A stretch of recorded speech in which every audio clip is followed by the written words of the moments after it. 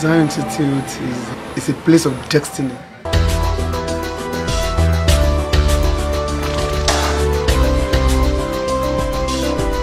You want to do something for the Lord?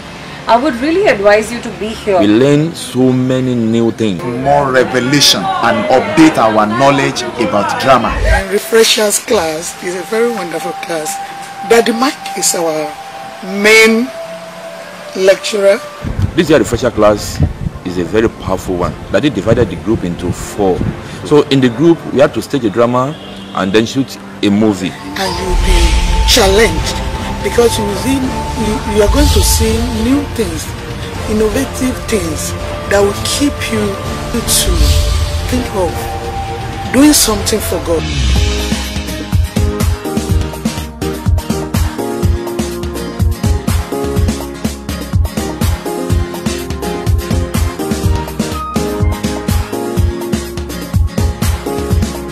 Breakfast, wonderful, beautiful, glorious, spirit-filled. Where the Spirit of God moves in the midst of His people. Some say it's awesome, some say it's beautiful. But Holy Ghost breakfast is where to be. Time to commune with God. I mean, just feel God's presence.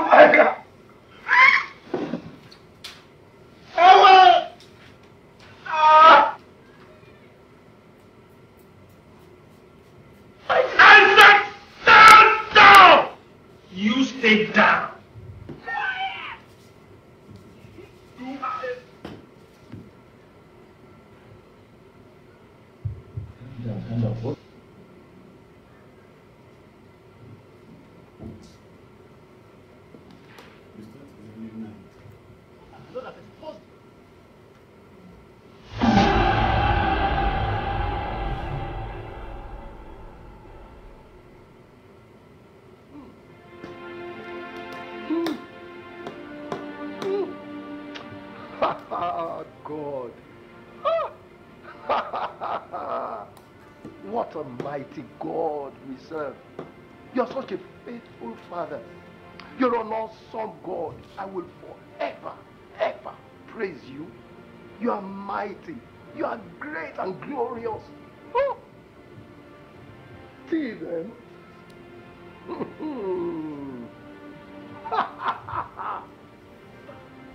Children are the heritage of the Lord, and the fruit of the womb is his reward.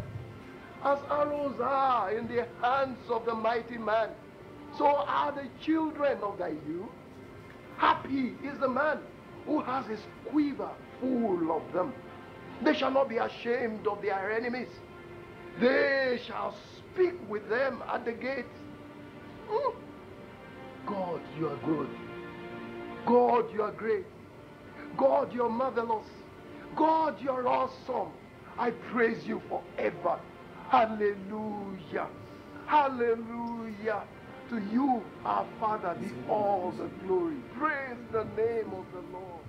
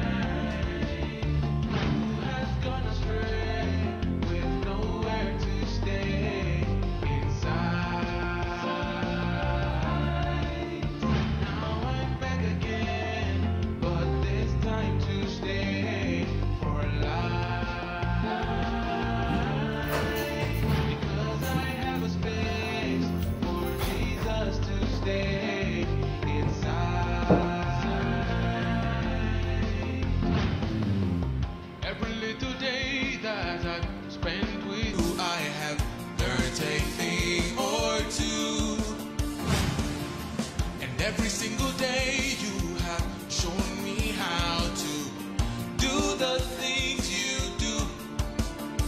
I have learned how to pray before starting my day and to live like I am wonderfully made. And when I misbehave, you have shown me the cane that is everything that has made me who I am today. I'm a little boy.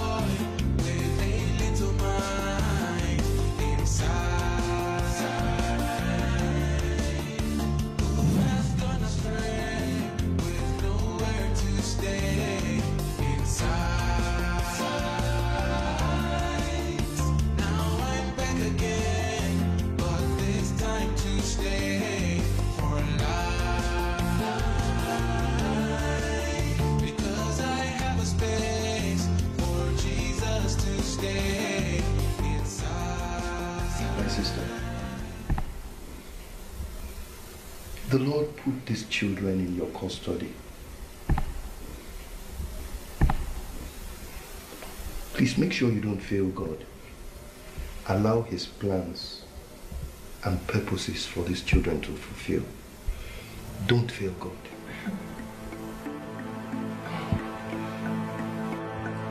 But sir, why are you talking to me like this? They are my children.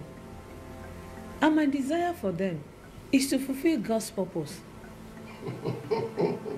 That, my sister, is easier said than done.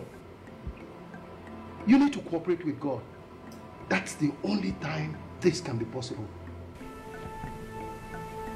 You need to create time for them at this tender age so they can be properly formed and groomed to become God's arrow against His enemies. Okay, sir. The Lord will help me.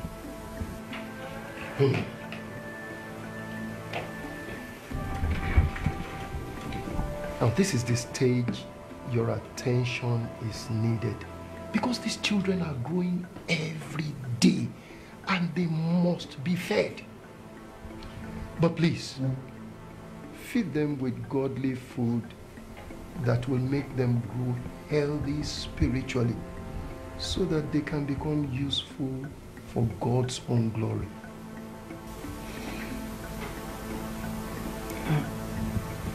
Thanks, sir. I'm grateful.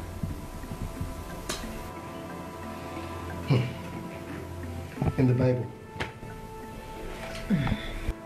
Pharaoh's daughter agreed to call on the mother of Moses to help nurture baby Moses spiritually, because she knew she did not have what it takes to take care of the baby spiritually, even though she was well endowed materially.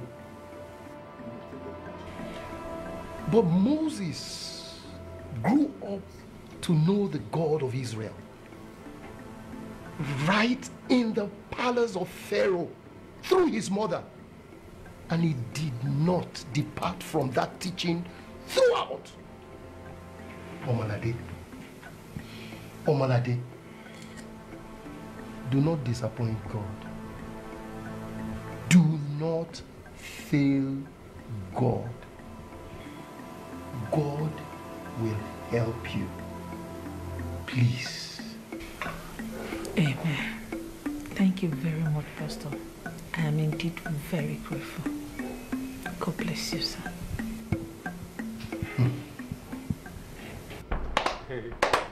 Hey.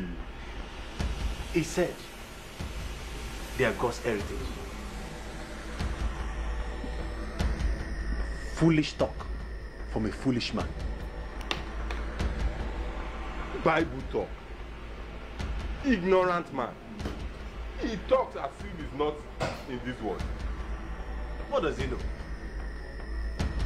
When he has not crossed the boundary to see and experience what is going on in the world. Maybe because we have not touched his child, he would have known that we have raised so many godless children to endanger the peace of the society. Even out of godly homes, we can raise godless children. Like Prophet Eli's sons? Yes. Our strategy is to capture them early, before they become arrow in God's hand, that we fight our kingdom. Their minds are empty now. And we have to quickly attack them before their parents wake up from their slumber. We need to attack them, to attack the home, occupy them with ungodly activities. Let the home be broken from the inside, so that the destinies of their children can be tampered with.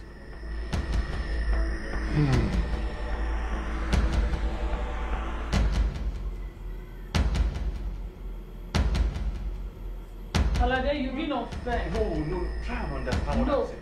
I'm not going to take that from you. Alade, You've been unfair. No. Alade, I won't. No problem. If that is what you want, no problem. It's okay by me. Thank you. What are you still doing here? My friend, get inside and go and sleep now. No, Mom, we're not sleeping yet. We have not prayed. Oh, you better get inside before I lose my temper. Now! Mommy, why are you arguing with Daddy? Will you shut up your mouth and get inside your room now? Get inside! Silly. Daddy, try and understand what I'm saying. I'm not saying you should not travel to buy your goods. But you cannot continue to leave these children with me.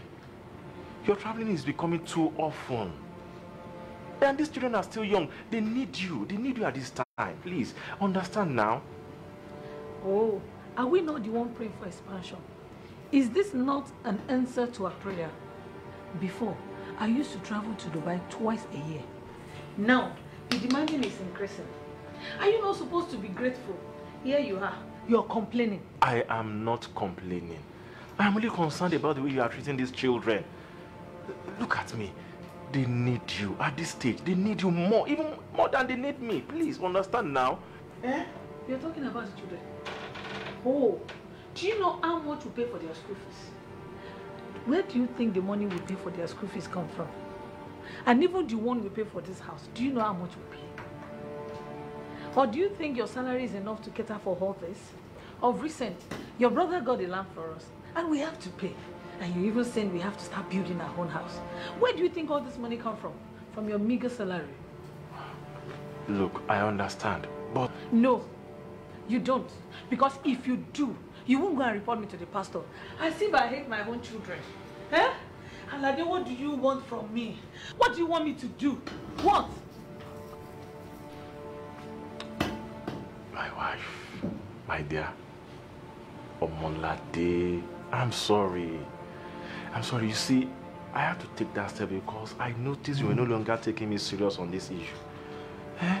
I know you are trying, in fairness, you are trying. But this business, most especially the traveling, is taking most of your time. See, remember you promised me that you're going to do something about it. You have not done that up till now. Please, please, just accommodate these children. This stage, they need you more than me. Please. Okay. You want me to stay at home and stay with the children? No problem. Or what? I'm not saying you should stop traveling. But then you can reduce it to like twice in a year. I'll be fine with that. Eh? Babe, try to understand, eh? Please try and understand. Try and accommodate these children in your plans. Eh? Please. Come on. Good evening, ladies and gentlemen. Viewers, welcome you again to a wonderful Friday. And I want to say thank you so much for your time and thank you for your support and your prayers. We really appreciate you. Today we're here again in your screen, in your face, on your phone, on your tablet, wherever you are, wherever you're watching us from. Today we're going to talk about parenting. Today's topic is a wonderful topic, it's parenting. And I'm here with my beautiful mommy. And my papa, Apostle Gaba. Papa, good evening. Good evening. Mama, good evening. You always look beautiful, that's what I always say. You always look beautiful. And viewers, before we zoom into the main program, before we zoom into the topic of today, parenting, how to raise godly children. Can we please have a word of short prayer for my beautiful mommy? Please pray for us. Thank you. Let's pray. Father, we thank you for tonight. We pray that God come and have your way in our midst tonight. Holy Spirit, come and have your prayer in tonight. We pray that God choose us to be a blessing to your people. Touch every home. Let your will and your purpose for us and your people be blessed. We thank you in Jesus' name. Amen. Amen. Thank you so much again. Viewers, I have a wonderful book here written by Apostle Gaba, my papa, and I have here Revival or Death, and also I have here Wing of Deliverance. All these books is written by Apostle Gaba, and you can get all his books from Amazon, or you can call +9715545172229, or we'll deliver it right into your doorstep.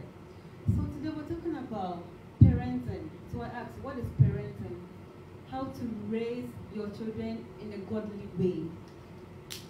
So Papa, I want to ask, what is the purpose of family? What is the purpose of family?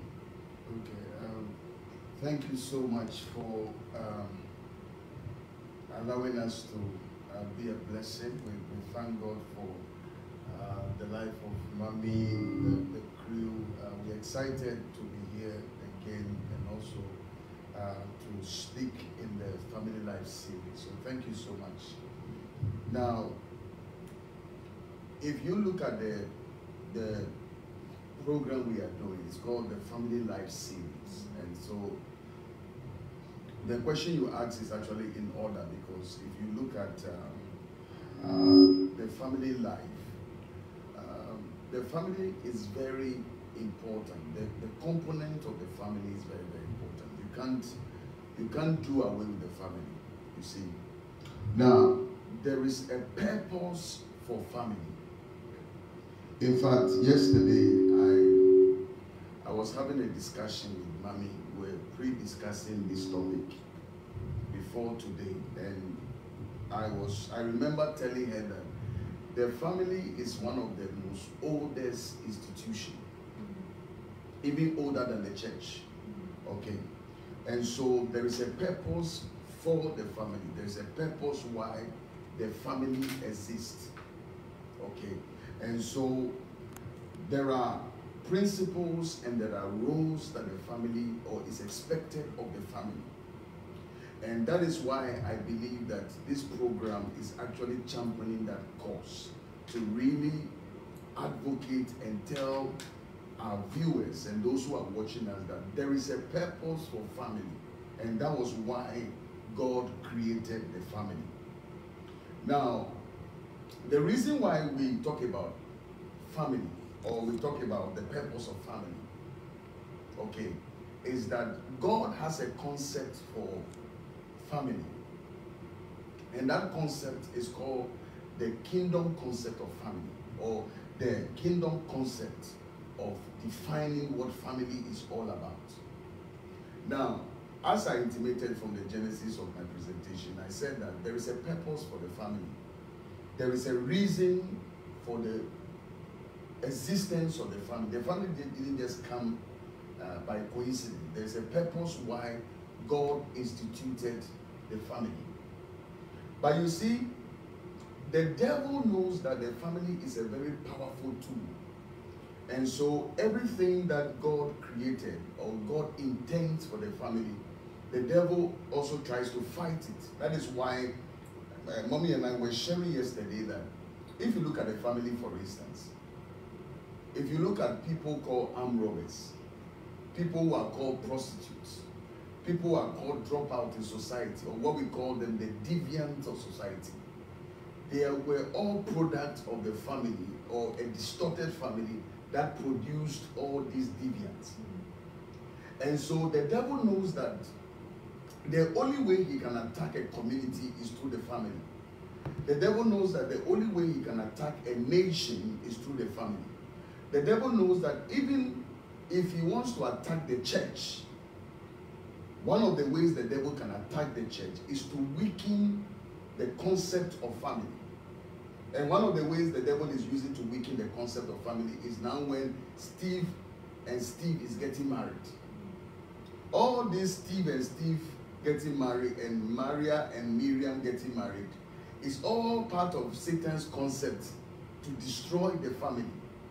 You understand? It's part of Satan's agenda to destroy the family.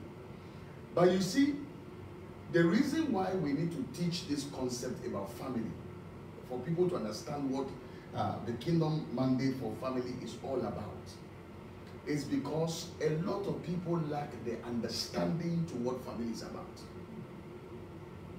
Now, I was telling Mommy the other time, and I always like to back whatever I do with the scriptures. So if you don't mind, this is Proverbs 24. If you can read it for me, Proverbs 24 verse 3 to 5, if you can read it for me. 5? Yes, 3 to 5. 3 to 5, okay. So I read, take away the wicked from before. Proverbs 24, 3 to 5. 24, 3 to 5. 24 is there. Let's go to 3 to 5. Verse 3 to 5. Yeah. Okay. Take away the wicked. No, this 24, 3 is there. Sorry. Through wisdom. Proverbs 3 verse 3, 4. Okay. So through wisdom is an house built. Now, let me come to that.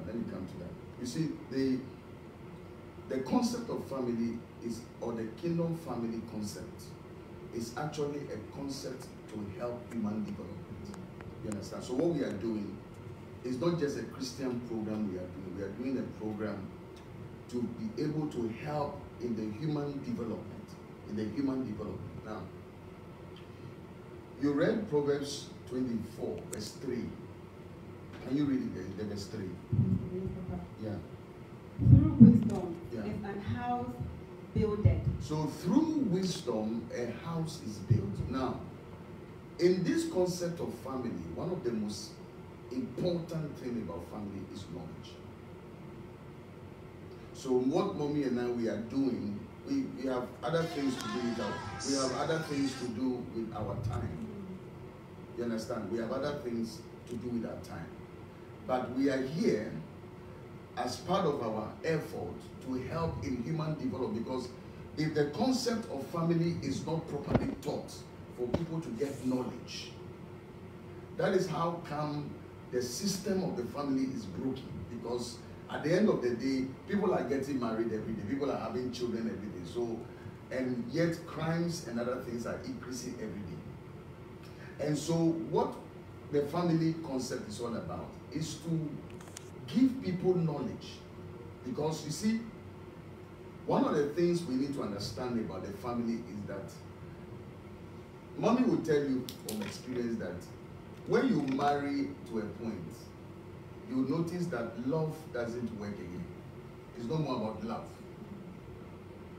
So it tells you that love is not enough to maintain a marriage or maintain a relationship.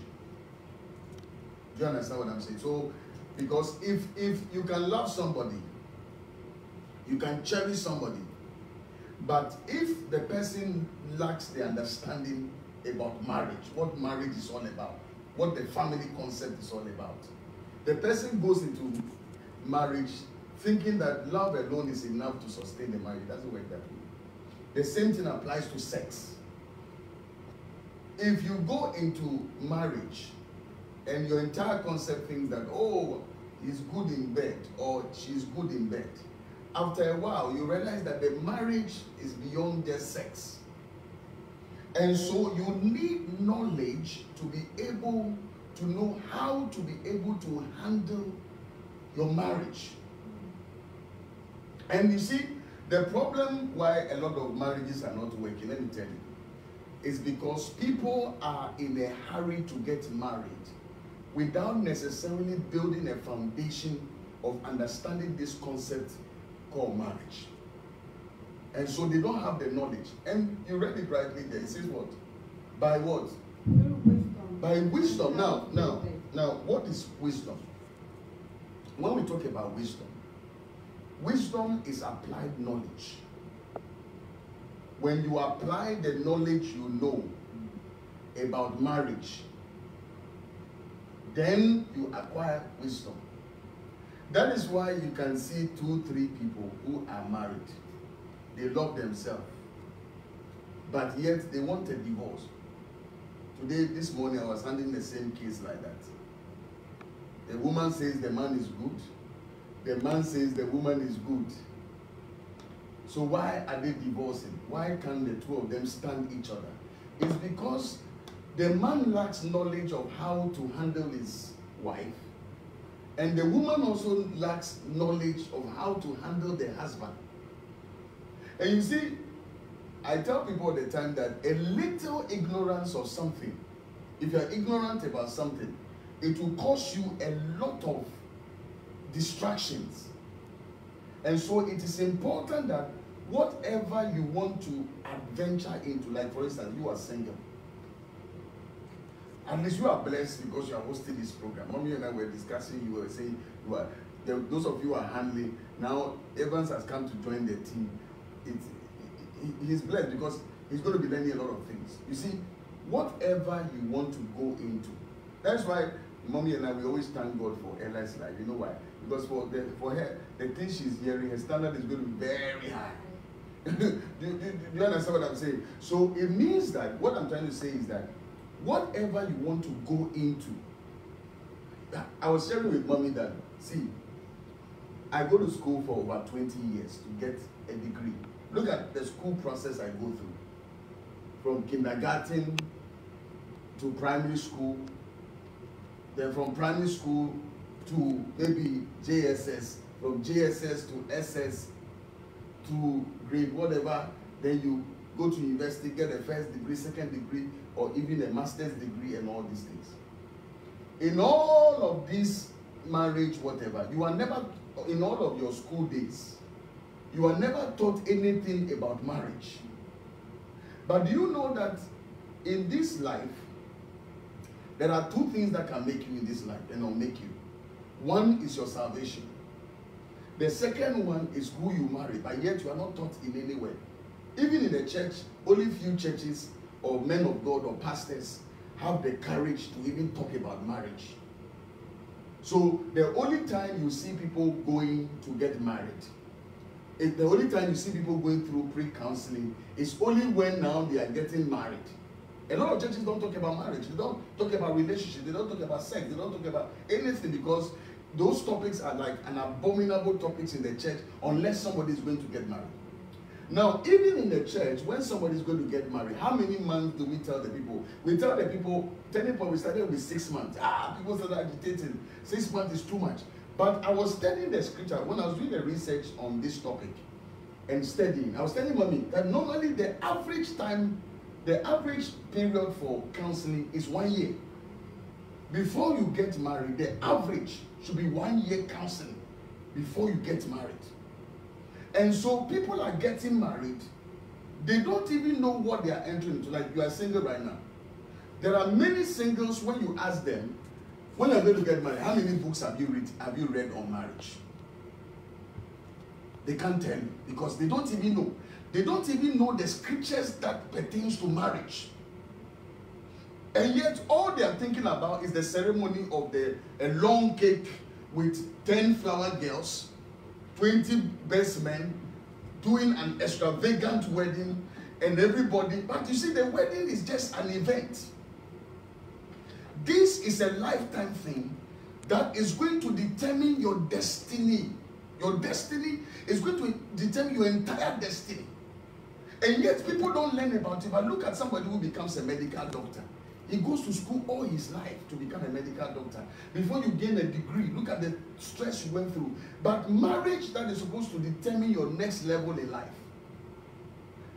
Yet people are divorcing. You know why the divorce rate has increased? Not only among unbelievers, I'm talking about even believers who are divorcing every day because the church has failed to spend more time to teach people about the concept of marriage. That marriage is not the, I see it all the time, you guys laugh, but it's the truth. Marriage is not the telenovela you watch on television. It is not the Mexican opera that you watch on television. It's not the love story you watch on television. Marriage is a different story altogether.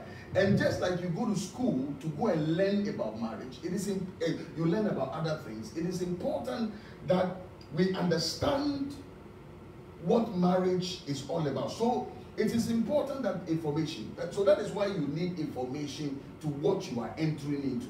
You don't just go into it because it is nice. Oh, I feel it's nice to wear a wedding ring, and me too. I show it. Everybody say I'm also Mrs. When you don't even know. And you see, what people don't know is that even driving license. Look at driving license in this country. Many of you, my producer, my three producers, apart from Ella, who can drive, the two can drive. But it is not easy to get a license in this country. And so you see that there are few accidents in this country because they make it difficult for you to get a license to drive. But yet, even in Ghana or elsewhere, Ghana too is difficult. But look at marriage. You can go into a marriage, the two of you can decide right now, want to go to AMA or go to some place right now, get somebody to appreciate your marriage, you are married. And so it is important that people are taught the right application and given the right knowledge as to what marriage is about before they enter. Maybe mommy and I may not have had the privilege to know it. And so that is why we are trying to educate people, tell you that it is not just the event. Marriage is about destiny. You understand? That is why I keep saying that real men marry for purpose. Real women marry for purpose. You don't marry because it is nice to get married. That is where, because even, that's what we're talking about, the children. We'll come to that one. You understand? Because if the person does not even know anything about marriage, how does the person even raise godly children? Because if you don't have knowledge about marriage, how do you even know about how to raise a child in a godly way when you don't even know the basics of what marriage is all about?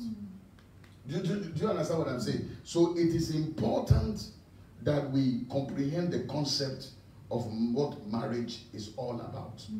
You understand?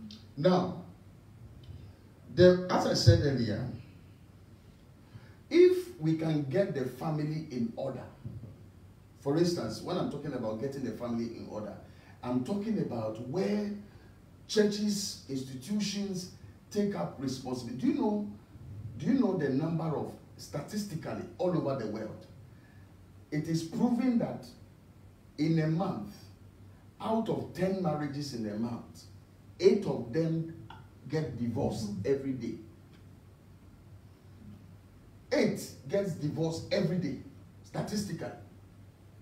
Now, out of these divorce cases brings prostitution. People become prostitutes because they are coming from broken homes. People become drunkards. People become deviant of society, armed robbers. 419, criminals. Now, all these people are defect of the family because they are coming from broken homes. They are coming from homes where maybe the man and the woman are divorced and separated. Now, can you imagine? Because you see, the family is the smallest unit in society, but yet so powerful. Because if you have several families, they form a community. If you have extended several families, they form a nation. So imagine if we get the family right and people are taught properly about what marriage is about. Before they go into it, they go through the proper process of premarital counseling and they are taught what marriage is about properly. Then it means that the number of people that go to jail will decrease. The number of people that go to jail will decrease. The number of prostitutes that we see on the street will decrease. The number of people who are coming from homes that are broken and all that, the number will substantially decrease. You know why? Because then the home, we are getting it right. You understand? And so that is why this topic is important. Because if the family doesn't get it right, all the time we'll have the challenge of battling with this deviant of society, where now we sit back and the country or the nation have to pump money. You know how many amount of budget and money is spent in rehabilitation for the youth who are alcoholics and dropouts and people who are in prison. The money that government spends just to be able to feed people in prison and all that, it will substantially decrease. Do you understand what I'm saying? Because in the family party, that is where the child, that's the planting stage, where the child is taught all the basics and what is important for the child to learn. So if the child is able to get it right from the beginning, it means that that child is growing up to know what is right and to do the right thing. And that is why the family unit is so crucial and so important in this 21st century. It's so important because that is why the devil is doing everything possible to disentangle the family. Yes, in these times, if you look at the agenda of Satan, he is doing everything possible to disentangle the family, to bring confusion among husbands and wives, misunderstanding, so that they get separated and they are divorced. You see, and so it is important. That is why you cannot give your child. The reason why God created a family is because every family is responsible for the life of the child. I was sharing something with mommy today, was it yesterday? Yesterday, and she was so quiet, reflecting. I was saying that children are a gift from God. And so we who are parents of those children don't belong to us. We are only steward of those children. The children, they don't belong to us even one bit. And so we are responsible for the children and we will give an account of these children. And so if you don't understand the concept of family, to understand that you, the parent, it is your responsibility to raise these children in a godly way. And you leave that responsibility for a third party or somebody else to raise for you, then you are in big trouble. Because at the end of the day, whether it is the teacher who is raising the child, or whether it is the principal or a maid servant who is staying with you, who is raising the child for you, at the end of the day, all those people who are playing a role in the life of the child, raising the child, are not going to be held responsible. It's you, the parents, that are going to be held responsible because you are a steward. That child does not belong to you. The child belongs to God. And so that is why God gives you a manual, the Bible, as a standard of guide to help you to be able to raise that child in a godly way. And so Kofi, Ahmad, or whatever your daughter or your child's name is, you are not the owner of that child. That child belongs to God. You are only a conduit that God used to raise that child and bring that child into effect, actually. So it is crucial and important that when it comes to the family unit, we have to really Learn about it. Because let me tell you, one of the currency of raising godly children is knowledge.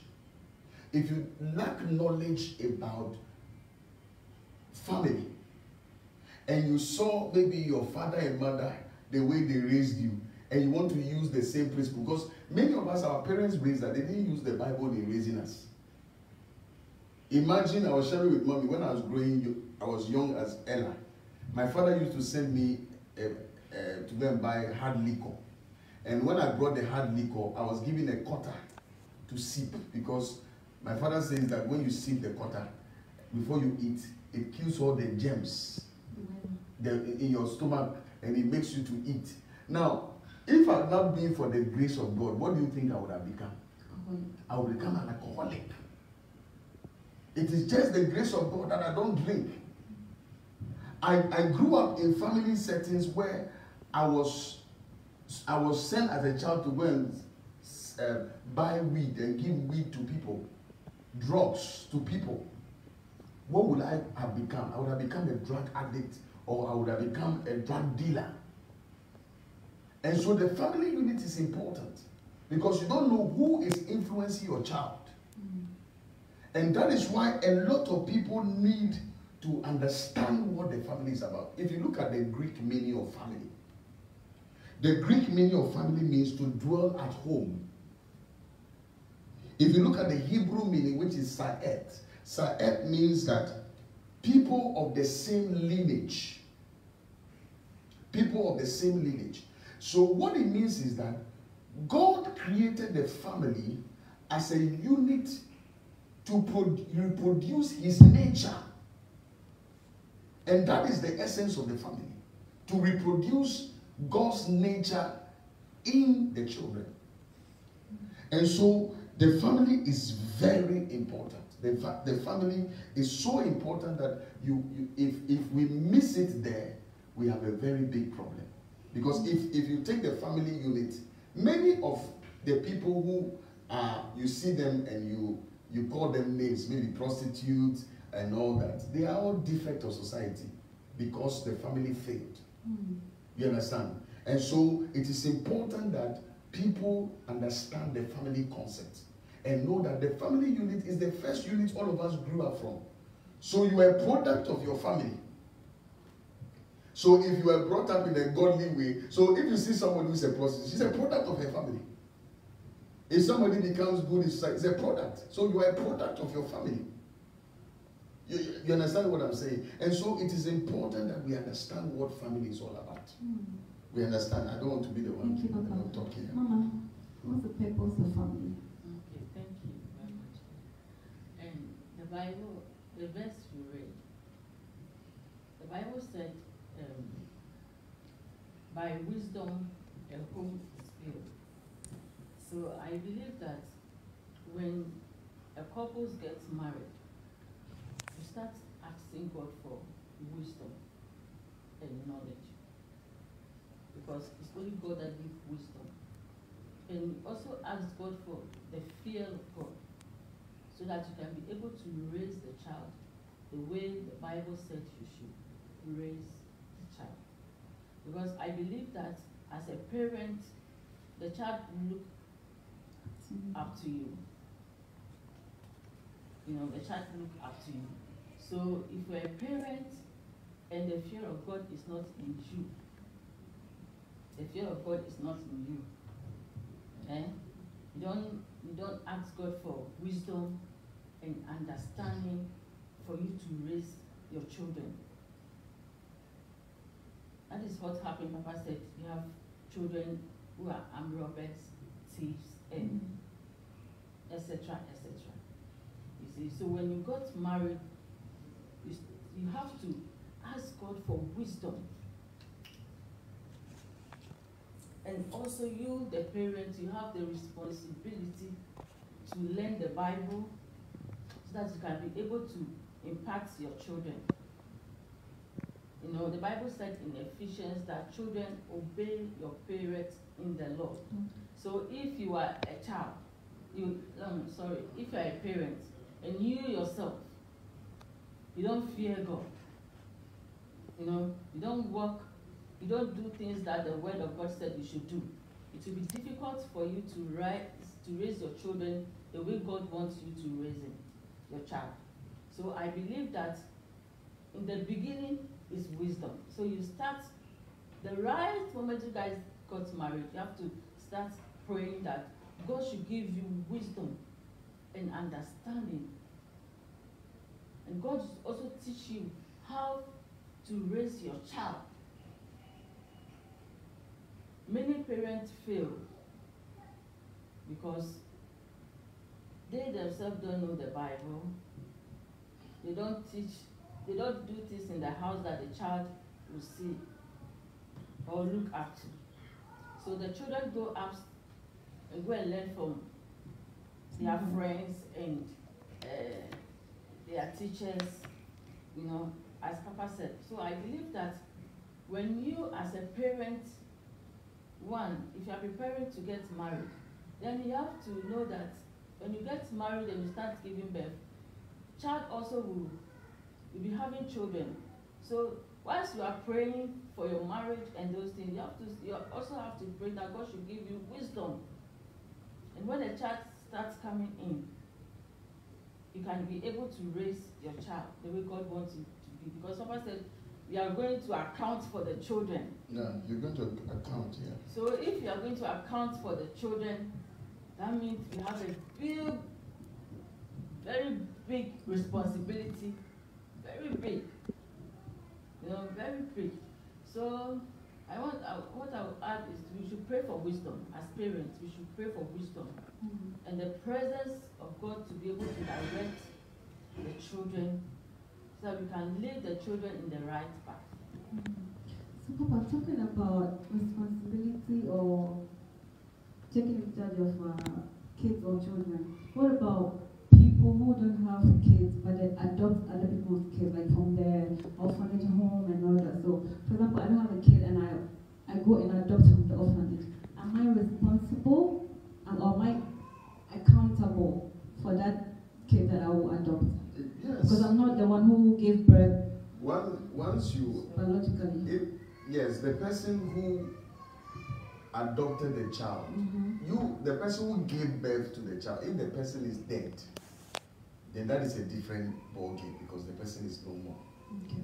So once you have adopted the child, it means that now you are the one who is in charge of that child. So God sees you as the biological parent of the child. It's entirely, if the person is still alive and maybe abandoned the child. I was telling Mommy yesterday that the person, when you abandon your child and you don't take care of your child, you will pay for the responsibility. Yes, God will deal with you for abandoning your child. That one is a must. You pay for it.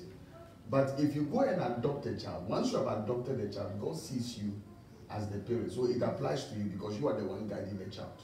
You've taken responsibility over the child. So the document you sign, the process you go through, God respects that. And so therefore, you are held responsible for the child. Yes, the path you create for the child is important. Now, to add to Mommy, before maybe if you have another question to ask, to add to what Mommy said, you see, one of the most important things about the family is that is why the role of the man is important. Because the man is the priest. Under normal circumstances, when it comes to marriage, before you marry a man, the man has to be somebody who fears God. We've said all those things. Because if the person doesn't fear God, the man cannot even help you, the woman, talk less of helping your children. Because if you look at Adam and Eve, Adam was in the presence of God before God gave him Eve. So the man must always be in God's presence to be able to shape Eve. Because you see, one of the things I've learned over years of marriage is that you see what Mommy is doing today. It took us 10 years to get where we are. Now, I had a vision of today, of she doing this. But it had to take gradual to shape that vision that you are seeing today that she's seated here. It has not been an easy journey. And so God will never give you a woman who is perfect. Women are never finished product. Women are never raw product. They are always finished product. Every woman, even if the woman is an intellectual, she's not a finished product. It is your responsibility as a man to keep managing her, to bring her to that level. No, she can be very outspoken, go to university. The fact that somebody goes to university does not mean that the person can sit here and do what one needs to do. The fact that you have a master's degree does not mean you can sit here and do it. It needs nurturing. So whoever you want to get married to, when you marry the person, you the man, you are like a manager. Like how footballers have a manager and people, you have to keep managing your wife to what you have envisaged in your vision of her becoming for you. You understand? And so the man must always be in the presence of God because the man is the priest. And so God never will give any woman to you who knows it all. No. That is why the woman doesn't come with her vision. Any man who marries you is marrying you for his vision. Why he's marrying you.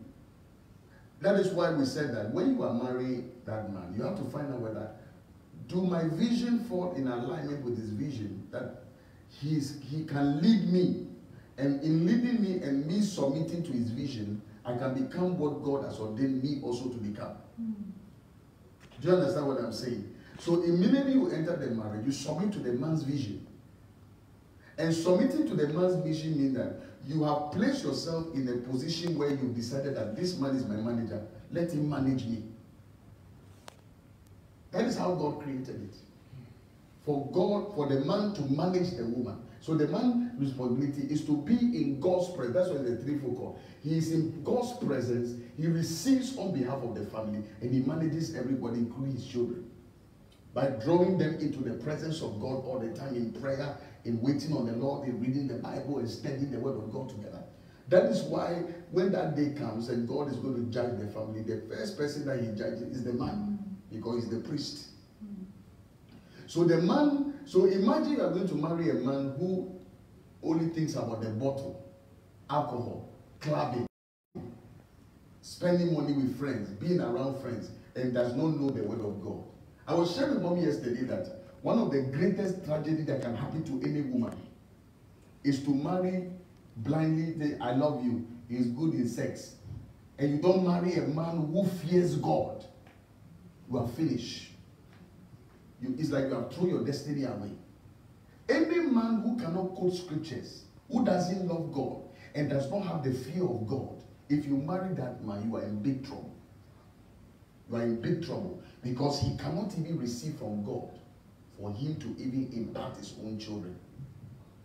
And so you need the presence of God. If you want the presence of God always in your home, one of the areas you have to look at as a woman is to always make sure that you are marrying a God-fearing man.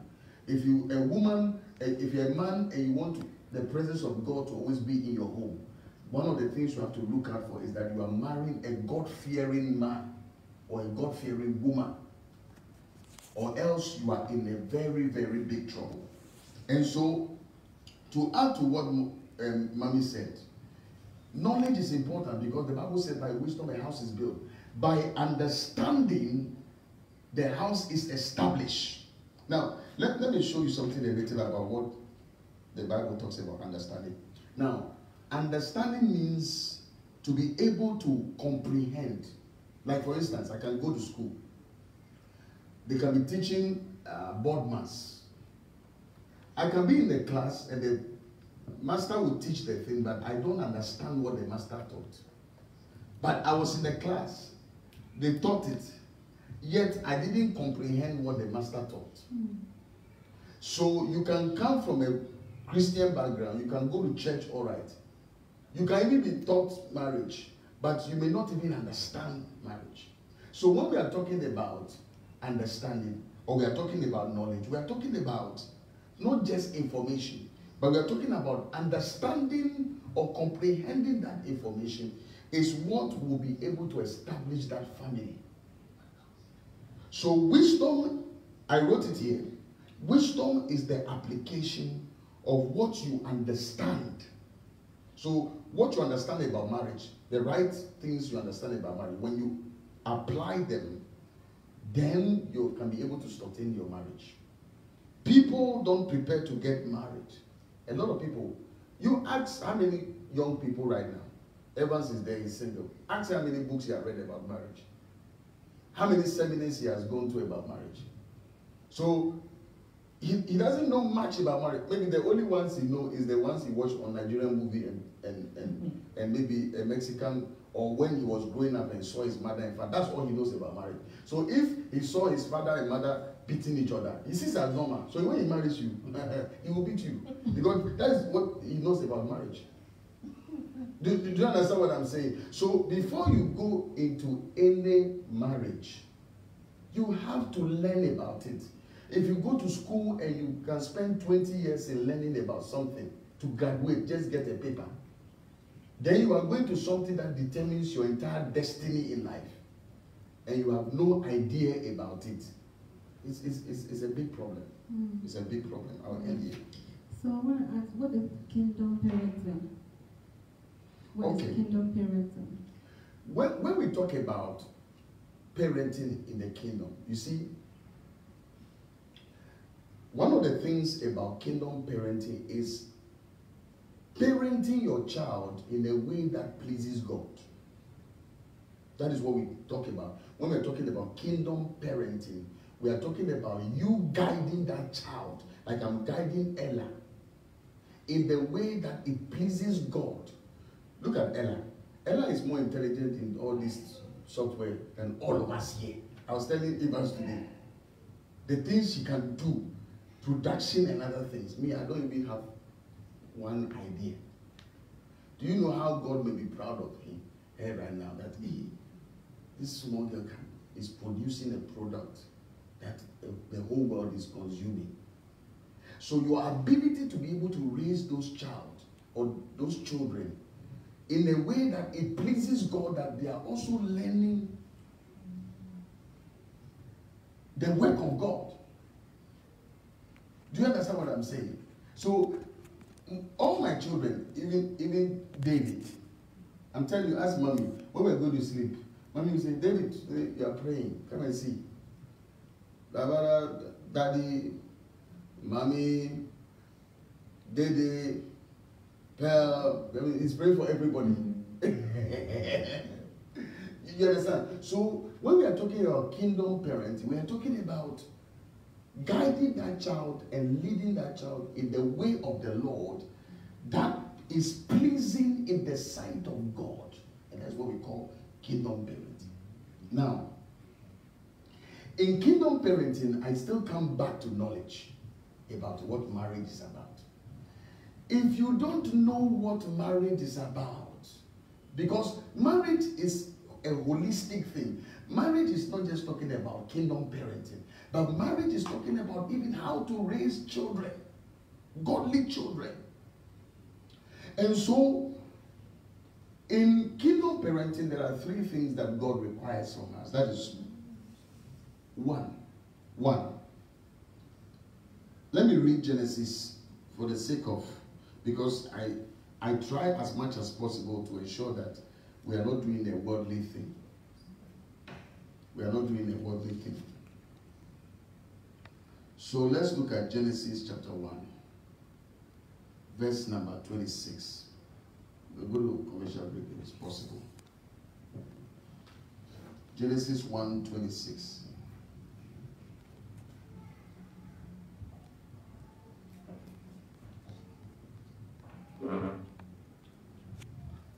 Genesis 1, verse number 26. Do you want us to go on a commercial break? Oh, okay. What is the problem? Is it freezing? And sometimes it can. God richly bless you for your tremendous.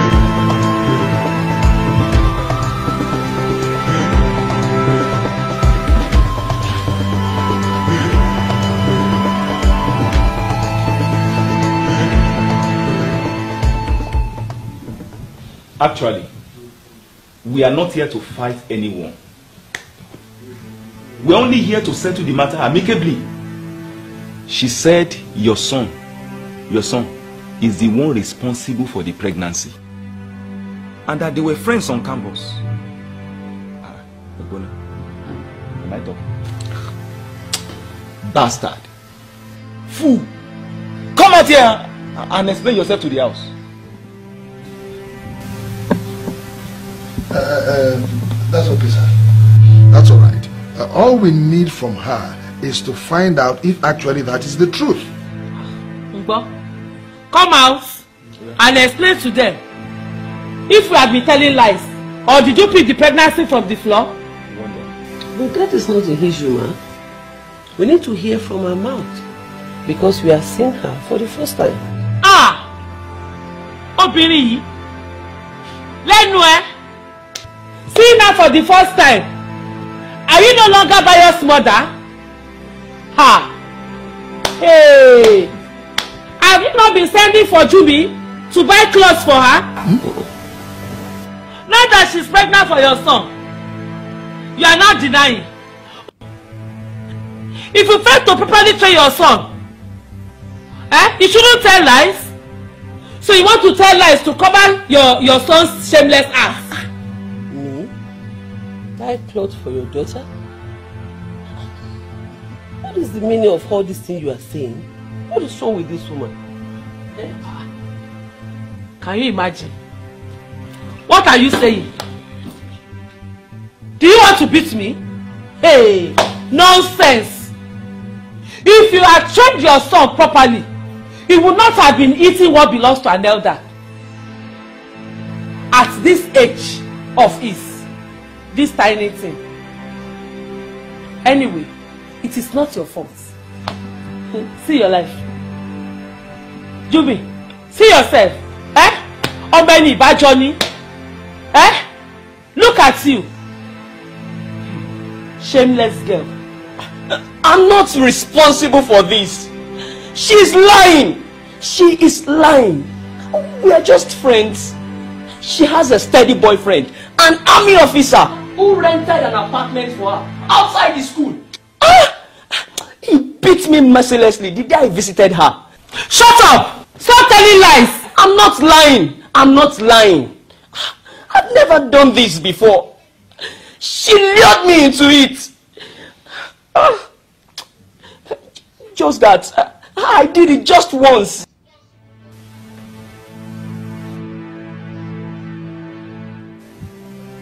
Aha. You see? You see? Just that once is enough to father a child. So, you better stop all this your lies and face realities. Jumi has only one boyfriend in the campus. And that is you. Abi, Jumi, do you have anything to say to this? He's the only one I have. Welcome back. Thank you so much for your time. We appreciate you. And then today we're here, we're talking about parenting your children the godly way. And once the program is going on, viewers, please you can start asking your questions, and I promise we're going to answer you on that. So, Papa and Mommy, I want to ask, like, before we're talking about kingdom parenting. Yes. So I want to read a scripture in Genesis chapter 1, verse number 26. And God said, let us make man in our image, after our likeness, and let them have dominion. Now, if it's your own Bible, I want you to underline the word after our likeness. And so for kingdom parenting, God expects us to be effective in that parenting. Effectiveness of parenting is of God. And so God expects you to raise that child in the image of God. Okay, so the Bible said, and God said, let us make man in our image and after our likeness, and let them have dominion over the fish of the sea, over the fowls of the earth, over the cattle, over all the earth, and over every creeping thing that creepeth upon the earth. And so, number one, when it comes to the issue of parenting, or what we call kingdom parenting. God expects effectiveness. You, the parent, to be effective in raising that child. Because you see, God created man in our image, in his image. You understand? After his kind.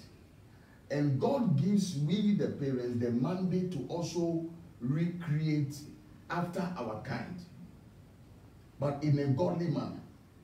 And so, therefore, God expects that as a couple, you must be effective in raising that child to fulfill God's mandate.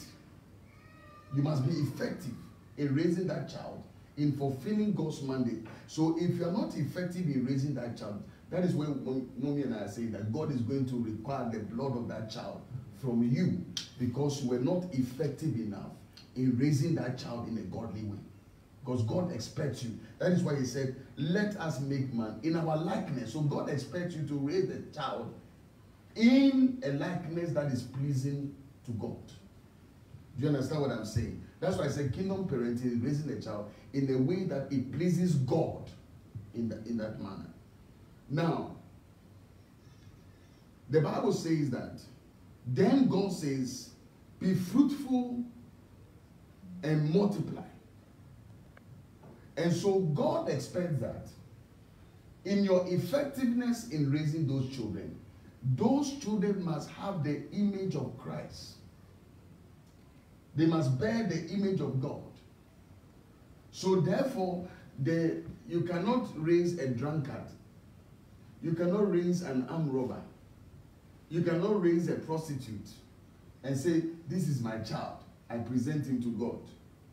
You understand? God expects you to raise godly children. And that is why you have to be effective in parenting those children. You understand? The second thing is to reproduce character in that child. You understand? You reproduce character. Now, when I'm saying that, the first one, God says, be effective in the parenting.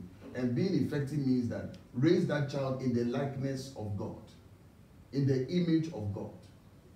You understand? Meaning that you inculcate the fear of God in that child, right from the time the child is growing up. The next step of the parenting is that God expects you to reproduce the God character in that child. So that is what Mommy is saying, that if you yourself, you lack character, you don't have character in terms of maybe you are a liar, you are a thief, you are somebody who is not a man of your word, you lack integrity. What kind of values or moral values are you going to imbibe in the child? Because somebody is coming and you tell your child, tell the person I'm not around. And I was telling Mommy yesterday that children don't learn by what you tell them. Oh, Ella, don't steal. You lie, Ella will not listen to you. Ella, don't do this. Ella will not mind you. But where Ella will take you serious is when Ella sees that you've done something wrong and Daddy caught you. Then you tell, oh, Daddy, I'm sorry, I did it. Then Ella is upset. Oh, okay. Telling a lie is not good. You see, Mommy was even caught. But he told Daddy the truth that he did it. Okay. It's a virtue you have to learn. So children, that's what we call it the planting stage. Children learn by observation. So when they are growing, I was telling Mommy yesterday, we were discussing this topic before today. That sometimes she and I will discuss it before the program. And I was telling her that by the time the child is growing to 12, 14 at most, whatever the child needs to learn, he has already learned it. So you see, one of the things a lot of people don't know is the Adamic nature of every child. Like David, my younger child, he's just 2 years old. Nobody teaches him how to lie. But give him 3-4 years, he will start lying. And you think that he learned the lying through somewhere. He didn't learn it anyway. Because it's the Adamic nature in him. Nobody teaches a child to bully. He bullies because it's an Adamic nature in him. Nobody teaches the child to be bad, but the child becomes bad when he's growing up because it's the Adamic nature in the child. Do you understand? So what I'm saying is that your duty as kingdom parents in raising that child is to be able to ensure that you reproduce good character, the character of God in that child. Because remember, we said that the child does not belong to you. Sometimes we say, oh, my child Ella, my child Pearl. The truth of the matter is that those children don't belong to us. They don't belong to us in the first place. The child doesn't belong to you. You are only a conduit. You are only a means through which God brought this child into being. So you are a steward. The child actually belongs to God. That's why God gives you the manual, which is the Bible, in telling you that use this Bible or use this manual in raising the child. Do you understand what I'm saying? So you have to be effective because it is a mandate from God for you to raise that child in the fear of God. You understand what I'm saying? And the likeness of God, and to reproduce the nature of God in that child. Because you also represent the nature of God. You understand what I'm saying? The second one is that that child must reflect you. That is why there's a tree saying that Okotonwo Anoma. So if the child is a criminal, the father is a criminal, it's likely the father would think the child has to be criminal. That's why many parents who the father is a criminal, the child is also likely to become a criminal. If the mother is a prostitute, the likelihood for the person to also become a prostitute, because you produce after your kind. And so God expects you to reproduce character, integrity in that child, to teach the child how to speak truth. Then the third one is to reproduce behavior. The behavior you exhibit speaks volumes of you to the child. Your behavior. So whatever the child, remember what Jesus said. Jesus said, I and my Father are one. And Jesus said, if you see me, you have seen my Father. And so, if people look at your child, they should be able to see you in that child. And that is where behavior comes in. That is why you study most movies, when you watch, before they go and do DNA, the man will say, if you look at the behavior of the child, I don't think this one is my child. Then the man or the man goes ahead to do a DNA, because if he looks at the behavior of the child, he can tell that, no, this is not my seed. Do you understand? So the behavior of the child is also important. You see, the behavior of the child. And so it is important that as parents, we must create an environment where, a godly environment where the presence of God dwells, which the Bible describes as Eden. Eden is not a place. You understand? When we talk about the Garden of Eden, people think that the Garden of Eden is talking about a place. The truth is that the Garden of Eden is not a place. Archaeologists have tried to research. There's no place called Eden. And so Eden actually represents the presence of the Holy Spirit, a place where the presence of God dwells. And so the Bible says when God created man, he placed man and the woman in the Garden of Eden. It is not talking about a physical place. It's talking about a place where God's presence dwells. And so therefore, God expects that when we start raising, for us to be able to raise godly children, we must create an environment where number one, the presence of God dwells, because the child is going to learn from that. That is the beginning stage. So the child grows up, he sees mommy and daddy doing devotion. He sees mommy and daddy praying all the time. He sees them. So that is the ambience that God expects us to raise children. And an environment of love. When we're talking about love, we are talking about care for that child. Where the child is in an environment where the child feels that I am loved, I am cared for. Mommy has my back, daddy has my back. That is what God, when we talk about kingdom parenting, that is what it's all about. I would like mommy to say something, then I'll add to it again. Okay, thank you. As Papa said, what I will add to it is that raising a child God-fearing way. As a parent, what you do at home, that is what your children also see and they practice. So Papa said, you waking up in the morning and praying, your child is watching. You know, whatever you do, whether you talk to your husband rudely or your husband beats you, your child is also watching. Yeah. You know, it's also watching. So it is very important that your home must be a home that when the child wakes up in the morning, he feels that where he is, he or she is safe. Yeah. And he or she is loved. You know, so as a parent, we have a very big responsibility. You know, what do you do at home? What do you do at home? Your child is watching everything you do. Without you know. Yeah. Without you And know. unfortunately, we have very intelligent children, I tell you. they even have diaries. They write everything that happens. You'll be shocked. So your children are watching you as a parent. You know, as a papa said something, he said, when you are going to get married, don't just marry because people are getting married.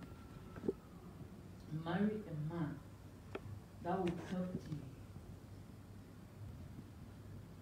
get to where God wants you as a lady to get to.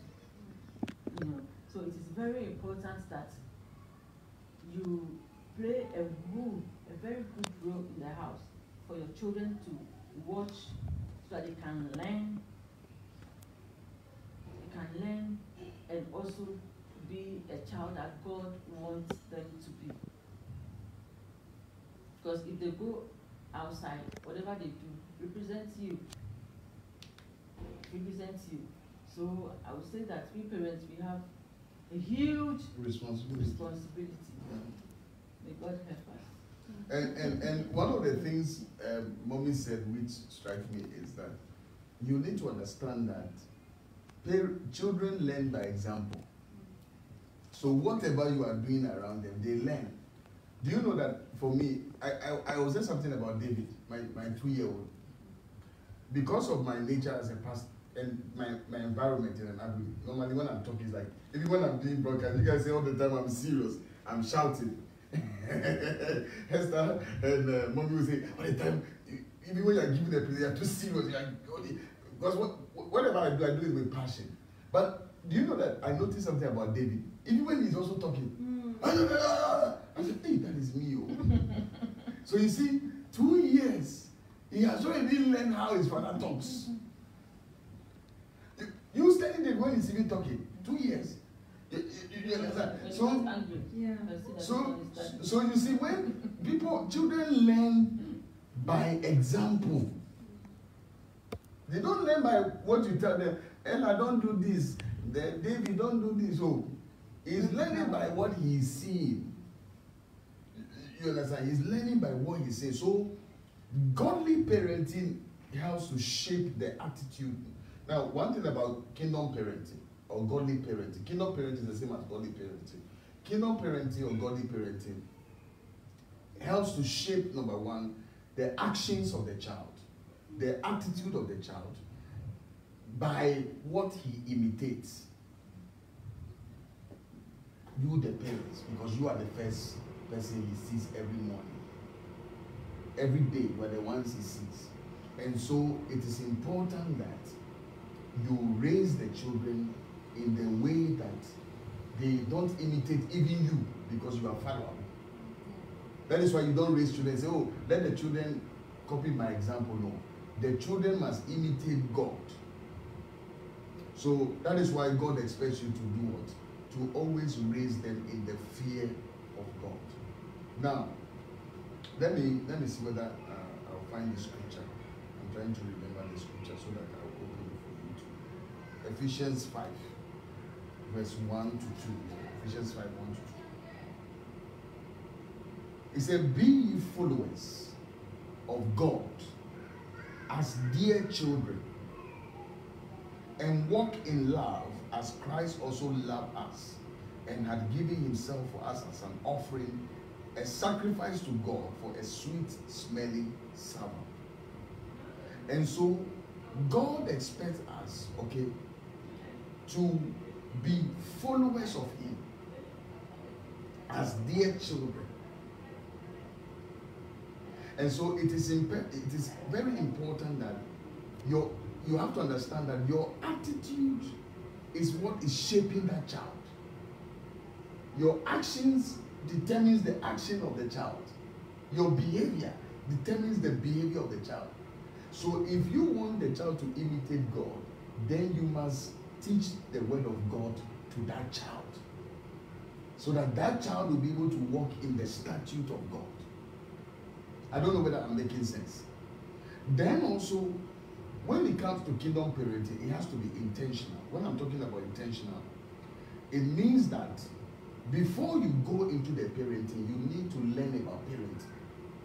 Because some of us, if we wanted to use the yardstick of how our fathers and mothers raised us, we'll be repeating the same mistake of history.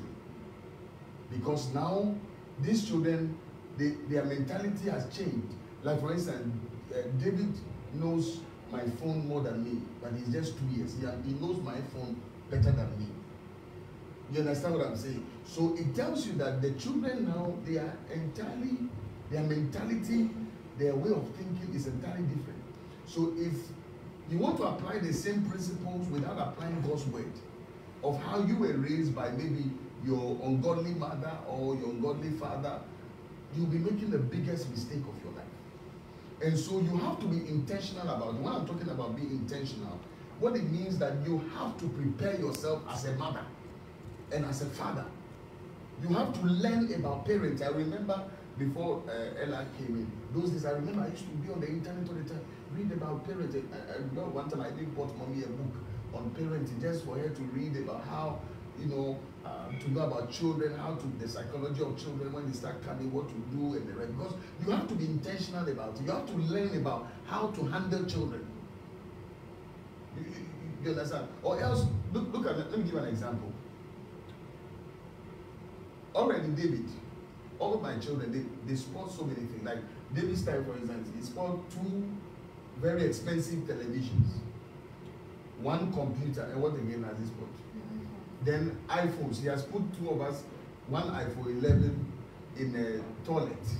That is in the water closet. Then they have mother's iPhone 7 also in a water closet. Now, if you don't understand something about marriage, about children, you know what would have done? You would have beaten him till you broke his leg or broke his hand. And he's just 2 years. He's just 2 years.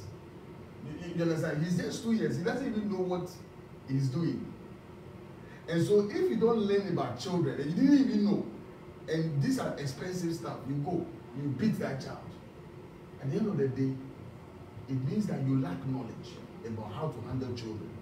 And so you have to be intentional about it. You have to read about parenting. You have to know about parenting. That's why we are doing this program. To know about the mechanisms of children, how children behave.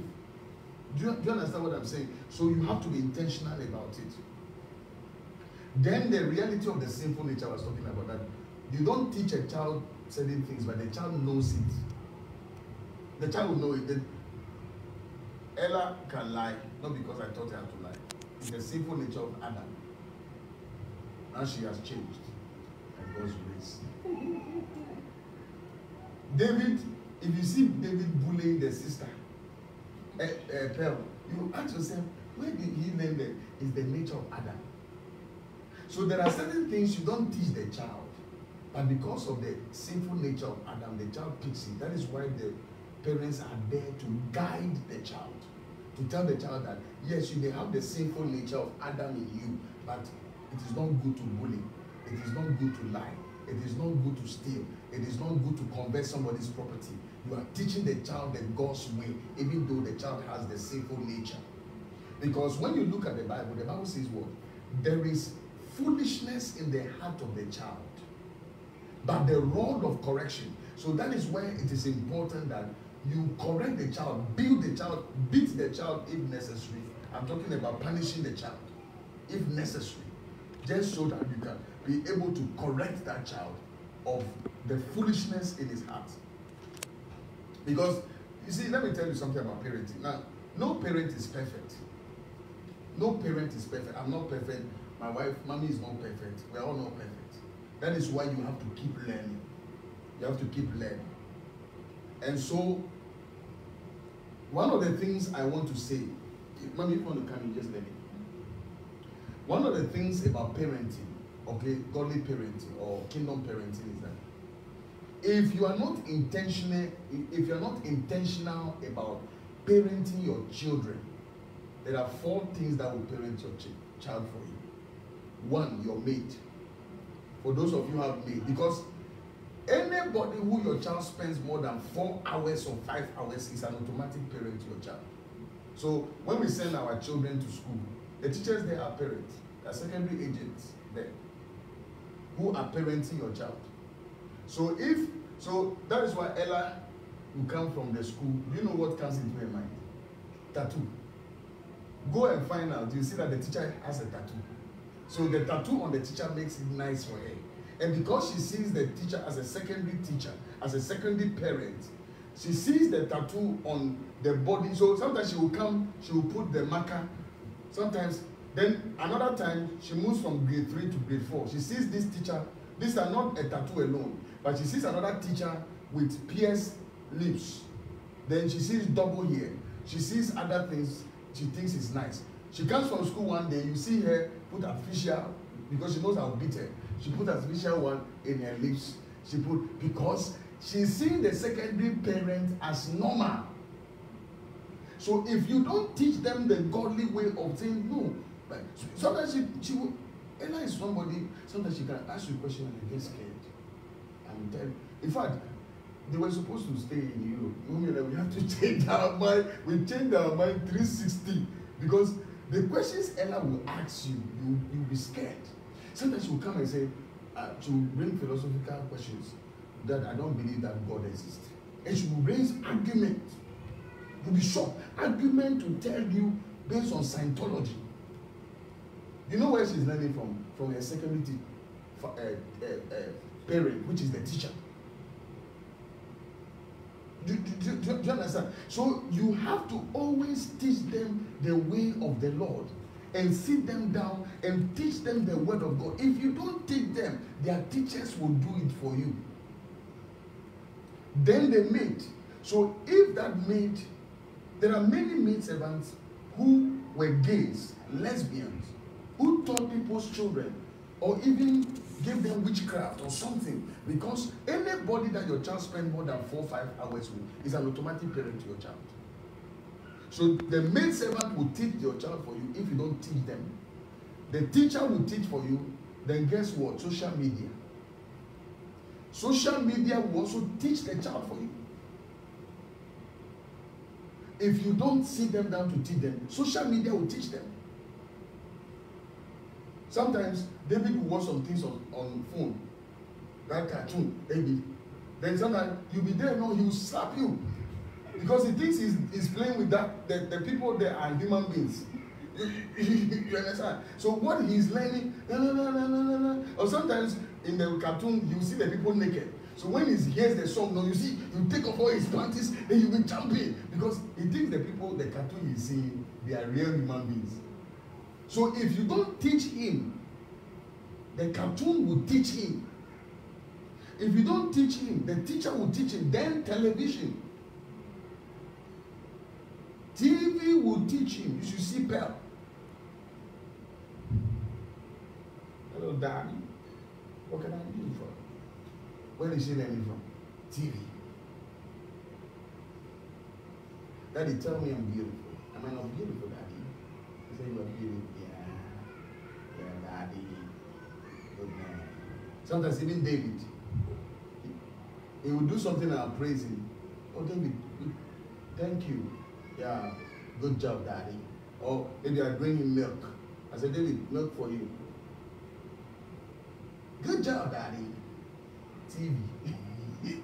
you understand? So if you don't teach them the way of the Lord, all these tools we are talking about will teach your children for you. And so you have to be intentional, because parenting is so powerful and very influential.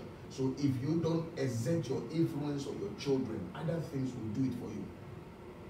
Okay? So who parents your child is very important. Now, in parenting also, or kingdom parenting, one of the things the child expects from you is to create not just a godly environment, but to create an environment of protection for the child. The child should know that I am protected. My mother and father protects me. Because if you look at God's plan for the family unit, the reason why God created the family unit is so that the mother will protect the child and the father will also protect the child. That is why the child believes that he can do every nonsense and get away with it so long as mommy and daddy is around. Because the child must feel protected. You understand? And so what we are saying is that you can never say you are successful. You may have a car, mansions, and everything. You may be the most richest person on this earth. But if you fail in raising godly children, if you fail in the family, for instance, mommy and I, we are pastors. We pastor a church that has branches. Now, if we fail in pastoring these children to come up in the fear of the Lord, we have failed in everything else. It doesn't matter the name, the recognition, and how people respect that. We have failed. And so that is why it is important that you take the family unit very serious. And so let me mention some few things that parents, in terms of godly parents, what are they supposed to do. Now, there are certain laws in the home that every parent must follow. One of them is that you have to train the child, guide the child, because your training of the child is what helps in shaping the attitude of the child, how the child behaves even when he goes outside. Do you understand what I'm saying? You have to train the child on good ethics and good manners. It is important. There are some children, when you even do something, they can't say thank you because they have not been taught. They think they deserve it.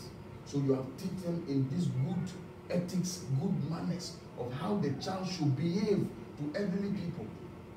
I was in Geneva years ago, I was telling mommy, and I met one child on the train that I knew. We were all staying in the same house.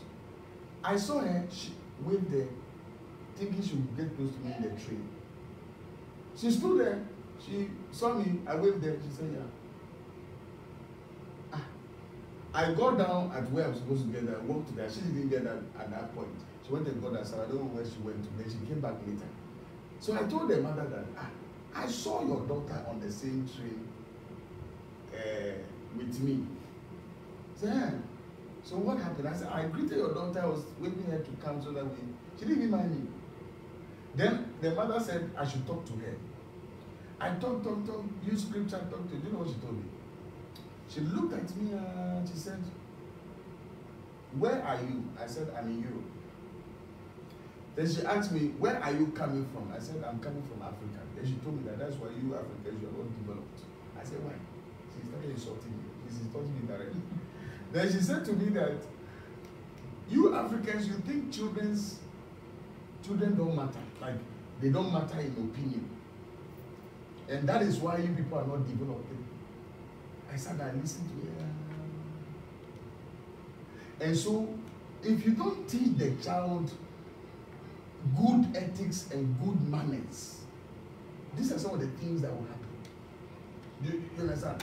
It will, because you need to shape the child's attitude on how to behave outside when he meets even strangers and visitors.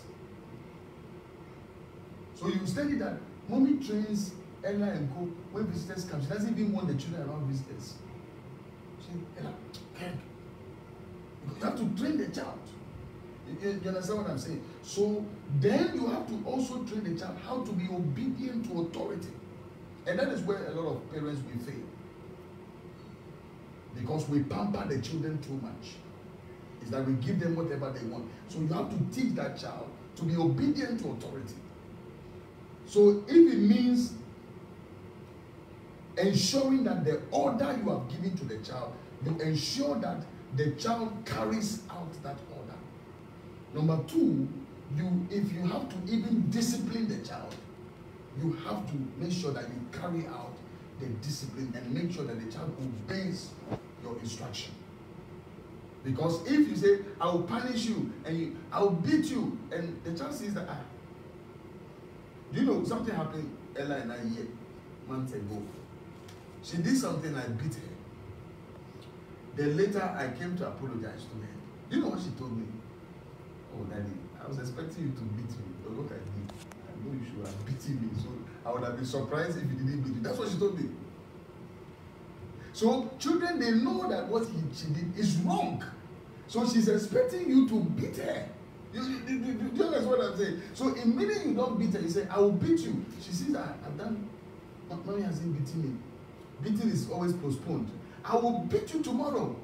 It's postponed. Now the child sees that, no man, oh, this woman or this man, anytime I will beat you, he doesn't beat me. I will beat you, he doesn't beat me. So you have to be intentional about making sure that the child is obedient to authority. If it means you have to beat the child. And so the problem of a lot of parents is that they treat the child as if they are equal. Sometimes parents can sit down and be sharing intimate secrets with the child. Your child is not your equal, he's your child. Your child, you and your child, you are not peers to be discussing your marital issue with your child or discussing issues of family with your child. Your child is not your peer. Your child is your child. And so you, on social media, sometimes you see some children, then you see the child slap the mother. Then the mother will be crying, then the child will be beating the mother, and the child will be shouting. You do that in Africa, you are dead. You understand? And so your child is not your equal. Your child is not your peer. Your child is your child. So when you have to discipline the child, you discipline the child. You understand what I'm saying? So you have to teach the child to respect other people. You have to teach the child to respect the law of the country. All these things are all principles that you have to teach the child. You have to teach the child that there is a punishment for disobedience to parents. And so if you want to preserve the next generation of the children that are coming, then we have to be intentional about parenting these children. I think we have spoken for that.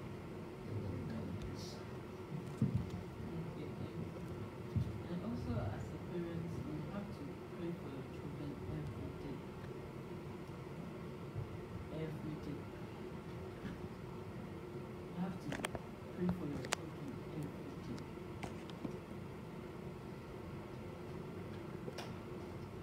Because when your children go out there, you don't know what he or she is doing. So you have to pray for him or her every day. You know, and also talking to the children every day is very important. Correcting them. Yeah. You have to correct them. When many parents fail, you don't do that. That's why now you see children doing what they are not supposed to do. Like, yes. Yeah. So as a parent, you have to correct your children. If you have to beat on him or her, you have to do that. You have to shout on him or her to stop whatever he's doing. You have to, for him or she to know that what you're doing is wrong. Yeah. What is doing is wrong. And also teaching them the word of God. And it's important because you see, what Mommy is saying, the reason why you, the parent, also you need to know the word of God is because you will not have it 100%. Sometimes you should see when Ella and the mother are displaying. And sometimes I have to cool her and say, this one, wait till when she's been 16. This one, you're not even seeing anything. Do you understand what I'm saying? And so, there are times the way you want your children to go, they will not be going that way. And so you need the word of God, even you yourself, the mother and father, so that you don't give up. Because see, the child can go wayward or go in a direction that you didn't plan. And you can be discouraged that, hey God, I've lost this child. But the more of the word of God inside you will help you not to give up on the child and to continue to pray for the child until God rescues that child, like the prodigal son, and to bring that child back to you. Do you understand what I'm saying? So that is why it is even more important for you, the parent, to really know the word of God. Or else when the challenges start with your children, if you don't take time, you may really curse your own children because of the pain you are going through with them. And so it is important that you yourself also, you learn and study the word of God. It's important. Yes. I want to ask, why has the generation failed, or why has the generation not succeeded? You want to come? Sorry, is that saying why this generation have failed in terms of a lot of deviant, a lot of prostitution? That was the beginning of our discussing. Papa said that something. It's because we parents, we fail. You know, in our times, our mothers I don't see my mother calling me that we should pray. Like, pray. You know, I've grown up. Yes. Yeah, so I don't see my mother doing it. I have to learn it by myself. You know, my mother, if you do something, sometimes I can be too stubborn that my mother will give up on me. You see, so sometimes if your mother don't have that kind of heart, and the fear of God to direct you, the children, you will miss out. If you look at what is going on today, now if you go to especially Facebook, for instance, you see women, they are dressing like they dress anyhow. They dress anyhow. You see their breasts, like their buttocks, everything is naked. You see, such people, if you see them, many of them, they are coming from a broken home. Yesterday, I was watching one woman of God showing that the husband is looking for this child. There's a child they are talking to, and it's like the child is saying that the mom and the dad passed away. So he went to stay with the auntie that he went to stay with. The husband raped, you know, and he went to another place. It's like rape. So if you go to such experiences, you give up yourself, this thing is normal. And I don't have nobody to correct me, to teach me that what I'm doing is wrong. You see? So you go to meet some friends or people that will tell you this thing, there's nothing wrong about it. Like when you smoke, there's nothing wrong about it. When you do other things, but you yourself, you know that what you are doing is wrong. But you don't have anybody to correct you or direct you. And sometimes it's our stubbornness. Like the children coming up, they are stubborn that whatever their parents say, they will not do it. They feel that they have the right to do whatever they want. After I'm an adult. You see? So our generation now, we are failing because we don't have anybody to direct us or to teach us the way that this is the way you should go. This is the way we should go. Our politicians too are not helping. You know, pastors, some of the pastors are also not helping. You know, if a woman brought her children to you for you to talk to her or advise the person or counsel, yeah, you hear social media that pastor is sleeping with her child. So it's like the thing is all over. That's why we need to pray. We need to pray. It's not only your children that you have to pray. When you are praying, you have to pray for the nation so that God will rescue people. You see? So it's very important. It's very, very important that everybody has to have someone that will correct. For instance, if I don't have a mother and I see this woman that is good, I have to go to her to advise me. If I'm doing something that is bad, maybe you said, oh, my daughter, what you are doing is bad, so you have to change your ways. You know, many of us, we are not being taught. Our parents didn't help us. So we have to fight. If the grace of God is not, that it did not rescue you, that means that you have to do things by your own. You see, so it's very important that as a child, or as we nation and parents, we have to be in the presence of God and pray for our nation, so that God will rescue the children of today and the generation, our generation, because we are failing. Let me add to what Mommy said. This generation is from two sides. What this generation wants, you know what this generation wants, you know their problem. This generation wants, they want, from leaders' perspective, let me say it in two ways. To people like me who is a leader and studying this generation, I have 4 things about this generation. Then I will also say 4 things that they also want from this time as this generation. The first thing about I as a leader studying this generation, that number 1, this generation is lazy. Lazy, that's 1. Number 2, this generation has a sense of entitlement. You know what is entitlement?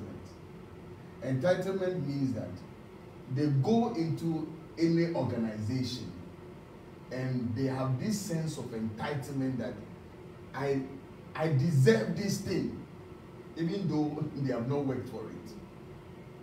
So they go into an organization, it's like, I deserve to be treated this way. I deserve to own a car. I deserve all this. Forgetting the values that you don't deserve anything. You understand? You don't deserve anything. And those of you in the UAE understands me better than Africa. In Africa, I've been an entrepreneur in a small way.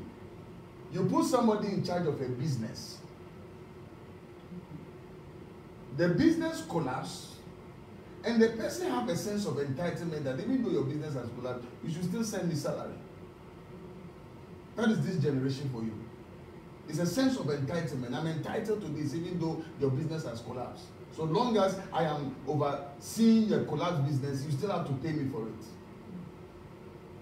That is why this generation, if they stop you at first, do you know that you could help somebody, maybe push a car, or even Seko will tell you, those days when a taxi driver, your car stopped and maybe your battery is low, you could stop a taxi driver and he will just use a jumper or put his battery in your car and spark it. This generation is not like that. He puts his battery in your car. He tells you, sir, before I put the battery in the car, you pay 50 dirham. So he has a sense of entitlement that he's helped to you. He's coming to play the keyboard. He needs an appreciation of the keyboard he's coming to play. He doesn't see that he's playing for God. He's coming to do anything for you. Even as a pastor, he has a sense of entitlement that once I am coming to the pastor or I am coming to this person, I need to be paid for my service. That is the entitlement, the sense of entitlement. The person has a sense of entitlement. Then the next thing I will say is that they are selfish. This generation, all they think about themselves is me. The me. It's all about me. They are so. This generation is the most self-aggrandizing, selfish generation I have ever seen. I'm telling you. It is all about them. Whatever they are doing, when they are even doing something for the ministry, for instance, you put somebody in charge of choir. He's not thinking about the choir as a church choir. He's thinking about how to build loyalty in the choir to himself. So the day he rebels, nobody will come to the choir and come and sing. So he's not thinking about, so selfish, so much selfishness. He's coming to give an offering, he's thinking about himself first. So that tithe he's bringing is not actually tithe. It's not tithe that he's bringing. He's bringing something that makes him comfortable. So even the love that you think they are loving you is not real love. It doesn't love you. He loves you because he can get something from you. He's around you because he can get something from you. That is the generation of today. So much selfishness. They are so selfish. You understand? So that is this generation. So number one, they have a sense of entitlement. They are lazy. And they are selfish and unfocused. They are not focused in life.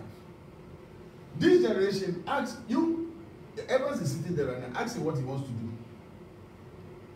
Today he'll tell you, I want to play football. You intentionally wait 3 months, call him again. Evans, what do you want to do? I want to go into IT. Call him after 6 months. Ask him, Evans, what do you want to do? I want to go to America. I want to go to America. You see, they are unfocused. They don't really know. You see, they don't know how to differentiate this generation. You know their problem. They can't differentiate between want and need. And many of the things they crave for is not actually need. It is actually want. And what they forget is that life does not give you what you want. Life will only give you what you need. It's like Ella is 9 years or 10 years. And Ella comes to me and says, Daddy, give me your car key. I want to drive to Granite. That is a want. You think she's there, she doesn't feel like driving. She wants to drive. But it's a want. What does Ella really need? What Ella really needs is for her to go to her books, for me to buy her things that she can use in learning. And that is what she really needs, not to drive a car. And so this generation, they cannot tell the difference between what they need and what they want. Now, this generation, do you know what they also say about the older folks? This is you meet them and you know their conversation. Evans and Co and Ofori and Co, when they meet to talk, these are how they talk. They want to make an impact. So those of them in ministry, as they sit down, they are thinking, I want to really make an impact. I want to make an impact. Hey, the way me I will touch my well there, I want to make an impact. But they forget that impact does not just come. It's not just about you talking about it that you want to make an impact. There is a process. There is a process. And you see, they want to make an impact, but they are not ready to go through the process. That is this generation. They want to make an impact, but they are not ready to go through any process. It's like, do you know, one of their problems of this generation is instant gratification. You know what is instant gratification? I'll come to that one. It's like, I want to be rich now. I want to buy a Range Rover now. I want to buy a house now.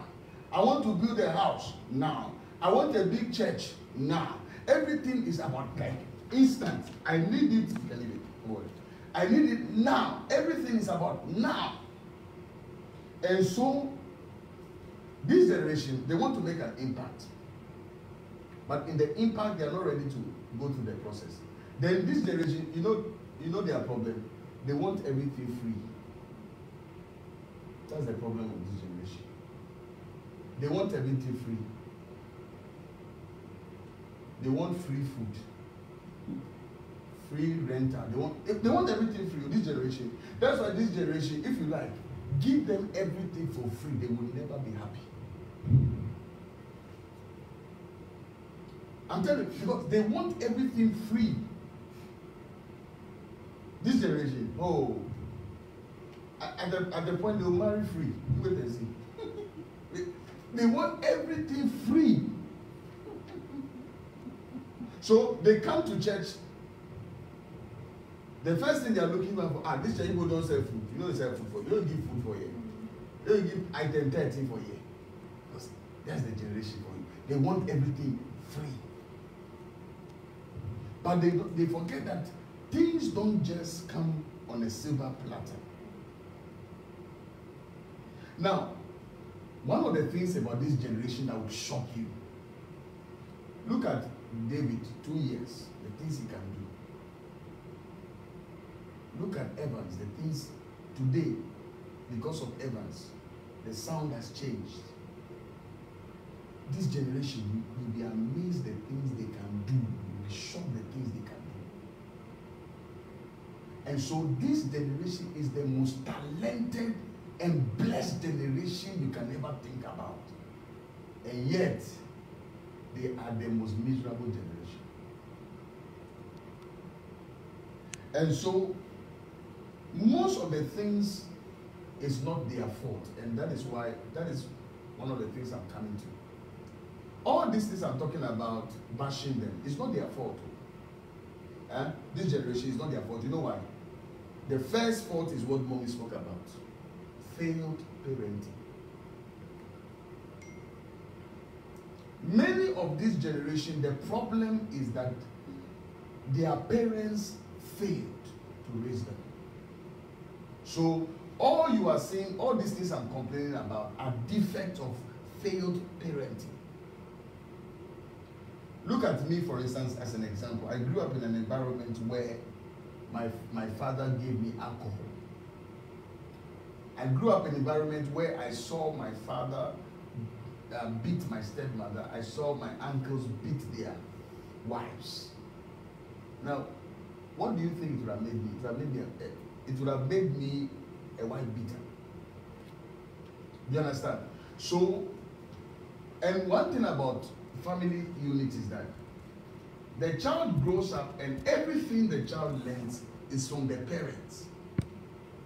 And so if this child grows up, listen to me carefully, if this child grows up, everything he is saying becomes the planting of the child. In his mind, everything. And so if the child is learning all these virtues and moral values, and the parents are not able to control the child and to tell the child that this one is not a godly way, this is not how to go about it, what do you think will happen? The child grows up to see that it is normal. Another problem of failed parenting. The parents tell the child, you are special. There's nothing wrong about telling the child that you are special. But as you are telling the child that you are pretty, you are beautiful, but beauty does not put food on your table. So with your beauty, add value to your beauty by studying your books. This generation, parents don't tell their parents. They don't tell their children. All they tell their child is that you are pretty, pretty. So she's growing up, even in the classroom, she's taking selfie. My mom say, I'm pretty. I'm pretty. I'm pretty. So the child does not take her book serious, and she's stealing the mother's cosmetics to school, because all the things the mother is telling her is that you are pretty. And so she thinks that to succeed in life, it takes pretty. So she becomes a prostitute, she becomes a slave queen, because that is the fundamentals that was taught to the child, that she is pretty. Many teachers today, the child clocks, let's say in the class of 20, the child gets 18th position. The mother comes and calls the teacher, you, this teacher, you don't like my child. Why do you give my child 18? Why do you give my child 18? You know what happens the next time? The child gets 10th position.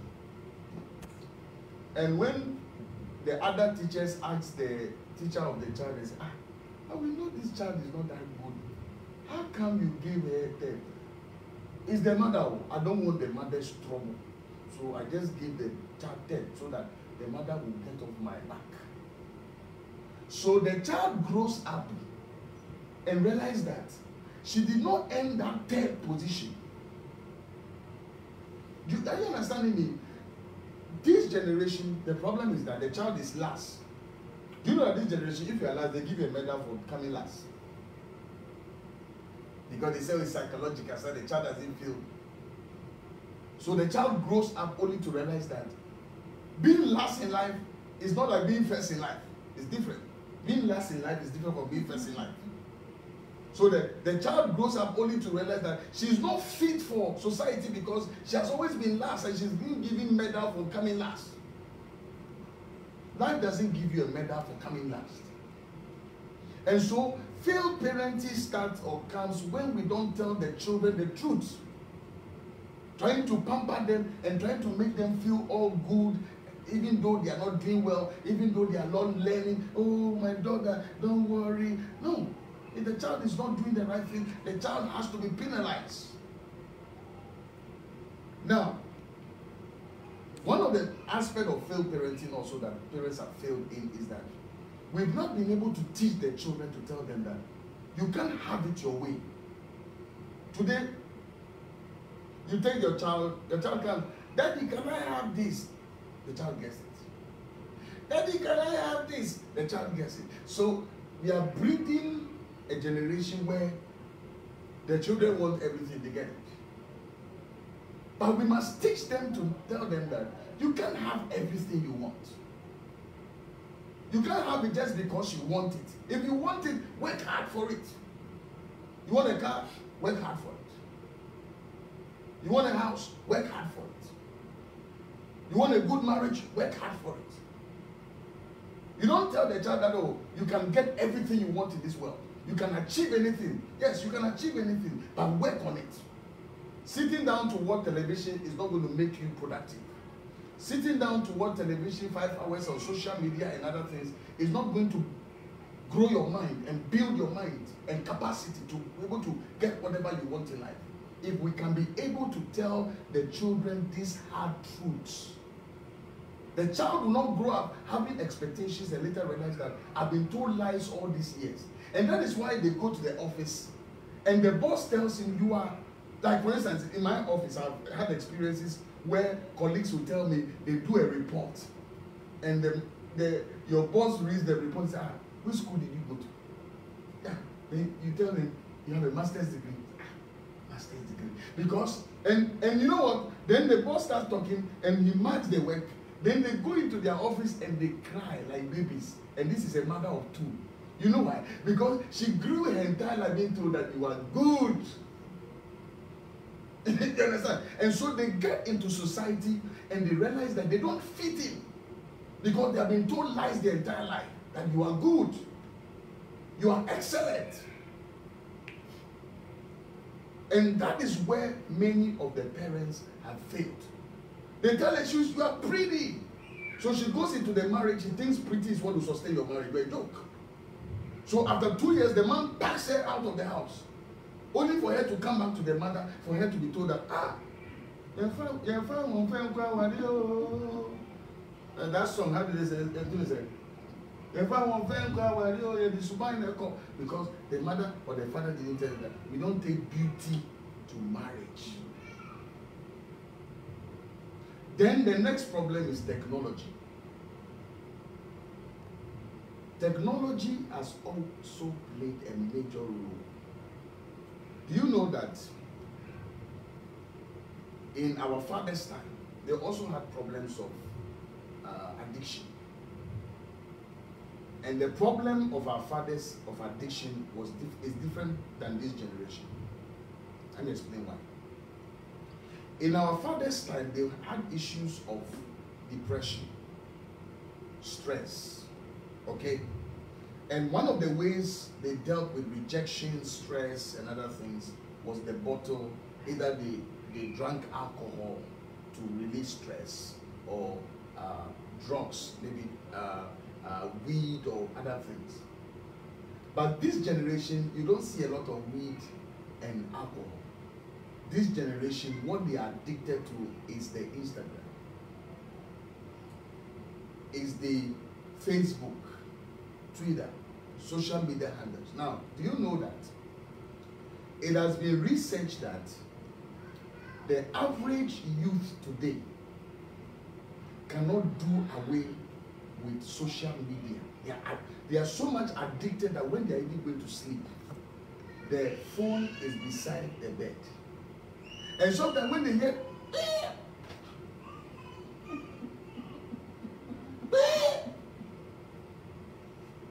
because it has become like a dope, because they are addicted to social media. That is why when they wake up, the first thing, hi, and they find fulfillment when you reply them back and say, hi. They're excited. That is why on social media they want likes. They want you to like. They want acceptance because they feel rejected. That is why they are all the time on what are some of the programs guys use? The selfie program. What do you call them? Snapchat. Hello, family. Hello, family. Hello, family. Yeah, this is your girl. This is your girl. This is my picture. I am in Abu Dhabi, Chile. You know why? They want acceptance. It has become an addiction. And so, technology that is supposed to help, the social media that is supposed to help, many are becoming more addicted every day. Do you know that in the US, as we speak right now, there are schools and institutions being established to help children and youth out of the addiction of social media? Because let me tell you, some can go on social media night without sleeping for nights. They can't close their eyes. They are on social media every day. They are addicted to it. So it is no more the alcohol and the other things. So it is social media that is making many, and they are addicted. It's like a dope. It's like when they take tramadol. Social media is like that for them. It's like tramadol for them. And so what I'm saying is that it's making them detached, like reality. You look at all these youth who are into social media. Even their smile is fake. They don't have human emotions. Hello. Oh, because me I travel a lot, I see it too. When you go, it's like the home is like an artificial home. Hello. That's when you see the children jump. Hello. They don't know what is human. They don't have human touch. They don't have human affection. They are more affection. You let the phone get lost. You hide his phone. My phone, I would die. My phone. Because their affection is the phone. There is no human affection. Do you understand? There's no human feeling. So that child can be in a room for months, doesn't see the mother, he doesn't care. So long as he has the phone. And so can go days without eating. Once they have the phone, they are good to go. And so it has made more people more depressed, because the more they're on their phone, there is no love. The child doesn't know how to even hug the mother, kiss the mother, affection. It is not there, because the mother too is on phone, the father is on phone, the child is on phone. Everybody's on the phone. So addiction has also brought failure. And so many of the values the child is learning it from social media. From all these celebrities. So the child is becoming addicted. The child behavior, pattern, actions, behavior, everything is learning from one stupid celebrity who is shaping the attitude and behavior of this child. Recently, my daughter started behaving very funny. She will go and put some nails. No. I said, what is happening here? So I started researching. By the time I could say Jack, then I heard of one Cardi B. I said, in my own, not Cardi B. Are you mad? Cardi B. Role model Cardi B. I had to dissolve everything faster. So she's learning from Cardi B. Cardi B is shaping her attitude. Cardi B is shaping her behavior. Do you understand? Cardi B is shaping her behavior. So it is important that, and you see, the problem we have in this time is that children no longer have any meaningless friendship. Everything is about social media now. Okay? They don't know how to deal with stress. They learn from social media. And so social media is not helping. It is rather only giving them temporary relief from their stress and from their depression.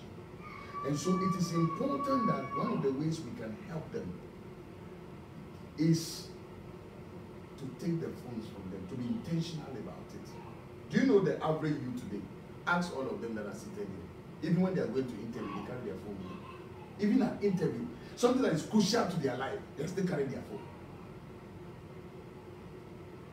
Interview, that they should leave their phone at home They will go to the interview and they are carrying even their phone at the interview panel. Because you know why? They have become addicted to the phone. If they don't see the phone, it's like something is missing out of their life. And it has become an addiction. So if you cannot live without the phone for even 1 hour, you have a problem. But you don't know you have a problem. You have a big problem. You have a very, very big problem. You are not better than somebody who drinks alcohol. You and him, the difference is that he drinks alcohol. Your alcohol is the social media. That's the difference between them. The person who you are calling that takes tramadol, you are not different from the person who takes tramadol. The only difference is that he takes tramadol. Your tramadol is the social media.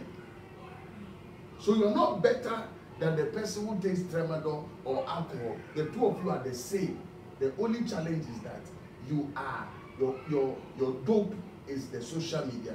His dope is the tramadol. Let me round up. Then the next one is the instant gratification. Today, they can sit on their computer and order for French fries. It comes. Delivery, pizza is there. So now, that's why I'm saying that they have become the lazy generation, because they can sit in their sofa and they can order anything from any part of the world and to come to them. So that is why you see this generation. Now they have to pay money to go to the gym. And so you see that they are working. Because in their comfort of their bed, they can do everything. So they have this sense of instant gratification. I want it now. I need it now. It doesn't work that way. Then the next one is impatient. This generation is impatient. Oh, they are impatient. They don't have patience for anything. They don't have patience for anything. They are not patient at all. This generation, they are not patient. If you want any generation that is not patient, is this generation. They are impatient. I want it now. I want to get married. I'm growing. I need to get married. It is so difficult for this generation. You have no idea. They cannot be patient and wait for their time. They are serving under the man of God. They have to break away and go and start their own church. They are serving under a master. They have to break away and go and start their own something. They are so impatient. They want to be rich overnight. They want everything overnight. They cannot be patient until it gets to their turn. They cannot be patient. And so this generation, the reason why they are failing is because of impatience. That is why you see people committing suicide. Because they are depressed. Because you see, the problem of the social media is that you watch people who go into social media. It has been researched that out of 10 people that go to social media, 9 of them are depressed all the time. You know why? You know why? People who don't go to social media don't get depressed. People who go to social media are always depressed. You know why? Because by the time you get to social media, you are seeing your friends who are living a fake life with fake Brazilian hair, fake buttocks, fake eyes, fake everything. And you are watching and your mind is like, hey, so Andrew has gone ahead of me. Oh, hey, so I'm a failure. So by the time they spend more time on social media, they become more depressed in their lives. But if I'm not on social media, I don't see your fake life for me to be depressed. I don't see your fake life for me to be worried about it. And so people who go on social media are more depressed than people who don't go on social media. And so because of that, they become impatient. They can't wait until their time. Hey, my catch you. Hey, people have gone ahead of you. I need to die. I need to die. So they commit suicide. They become depressed. They are never happy. They are never content. Even when God is blessing them, they are never content with what God is giving to them. And that is how come many of them, they go into alcoholism, they go into drinking, they go into drugs and other things because they are never content. Then the next one is the environment. Okay? The environment also contributes to their failure. Look at the environment that we are in today. You see, that was what mommy talked about leadership, about politicians, pastors. Politicians, pastors, all of them contribute to the environment.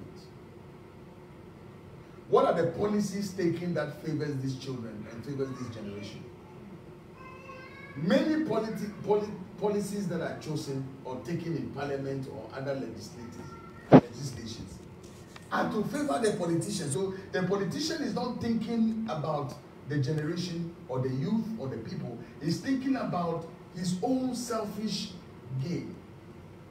The politician is using the money to sleep with a 16-year-old child, an 18-year-old child, abuse that child, sleep with that child, rape that child. So what kind of environment are we creating? So the environment also is making them to fail. The educational systems. How is the educational system designed? Where you go to school is chew and pour, pass and forget. So once you go to the school, yours is to chew. So you have their pour, chew and pour. There is no system where you are trained how to be able to come out and you are entrepreneurial and you can say, oh, I'm starting a business on my own to start, or I am trying to do something. You are not taught all these things. You are taught just theory that you are taught in a way that you are finishing school to carry a file and go and look for a job. So the environment also doesn't help. So people are not giving any social skills, social abilities to be able to learn on the job, learn some carpentry, learn some entrepreneurial skills that will be able to help them when they finish school, so they don't sit at home and say, for 5 years I'm jobless. At least I can do something. I can learn something.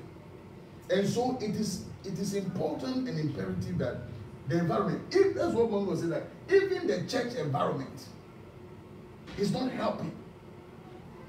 So the environment is very important. And these are the few things I can say that is one of the main reasons why this generation have failed.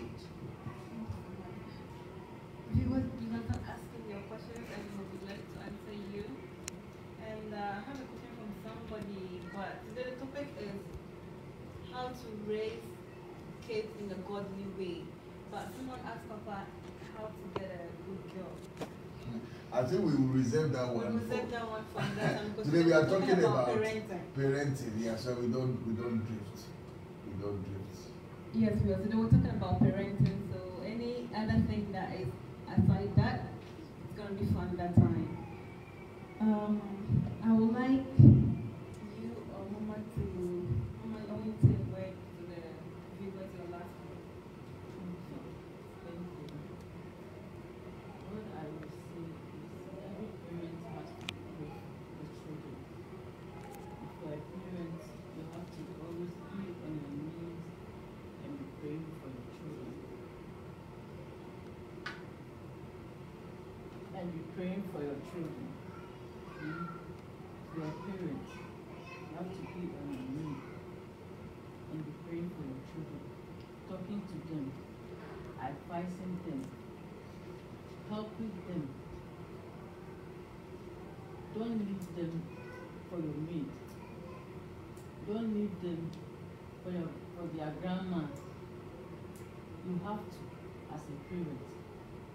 Because on that day, God is going to ask you, not the maid or the grandma. God is going to ask you. That's what I think. Papa, any last word for the viewers out there? Well, what I would say is that we all contribute to the failure of this generation. And the only way it can be solved is when we start looking at all these things. Instead of blaming them, blaming the youth, blaming this generation, we have to look at what are we doing which is not helping. You see, which is not helping. And once we correct those ills, especially the environment that we create, it will help. It will help a lot. The environment we create will help a lot. Thank you so much, Mama. Thank you so much, viewers. Thank you so much for your time. We really appreciate your time and your prayers. Today the topic was how to raise your kids in a godly way. Parenting. Today we'll talk about parenting. So I want to say thank you so much for your time. We will say a word of prayer to be closed.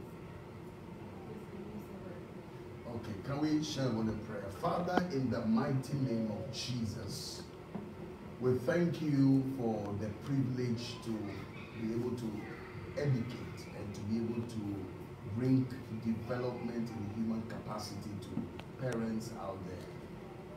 We know that no parent is perfect, and so we pray for wisdom, that you will help us as parents to be able to raise godly, kingdom-minded children. We ask that every assignment of the enemy concerning our children, we cancel by the power of the blood. We cover the children with the blood of Jesus. We ask that the hand of the Elohim preserve these children. May the presence of the Holy Ghost go before these children. We come against every attack on the children, and we ask that the hand of the Lord will be strong upon them. In Jesus' precious name, I call it down. Amen. Amen, amen. Thank you so much, viewers. Until we come your way again next week, Friday, the live from the series. Okay. We come your way again next week. I will say thank you so much. We love you.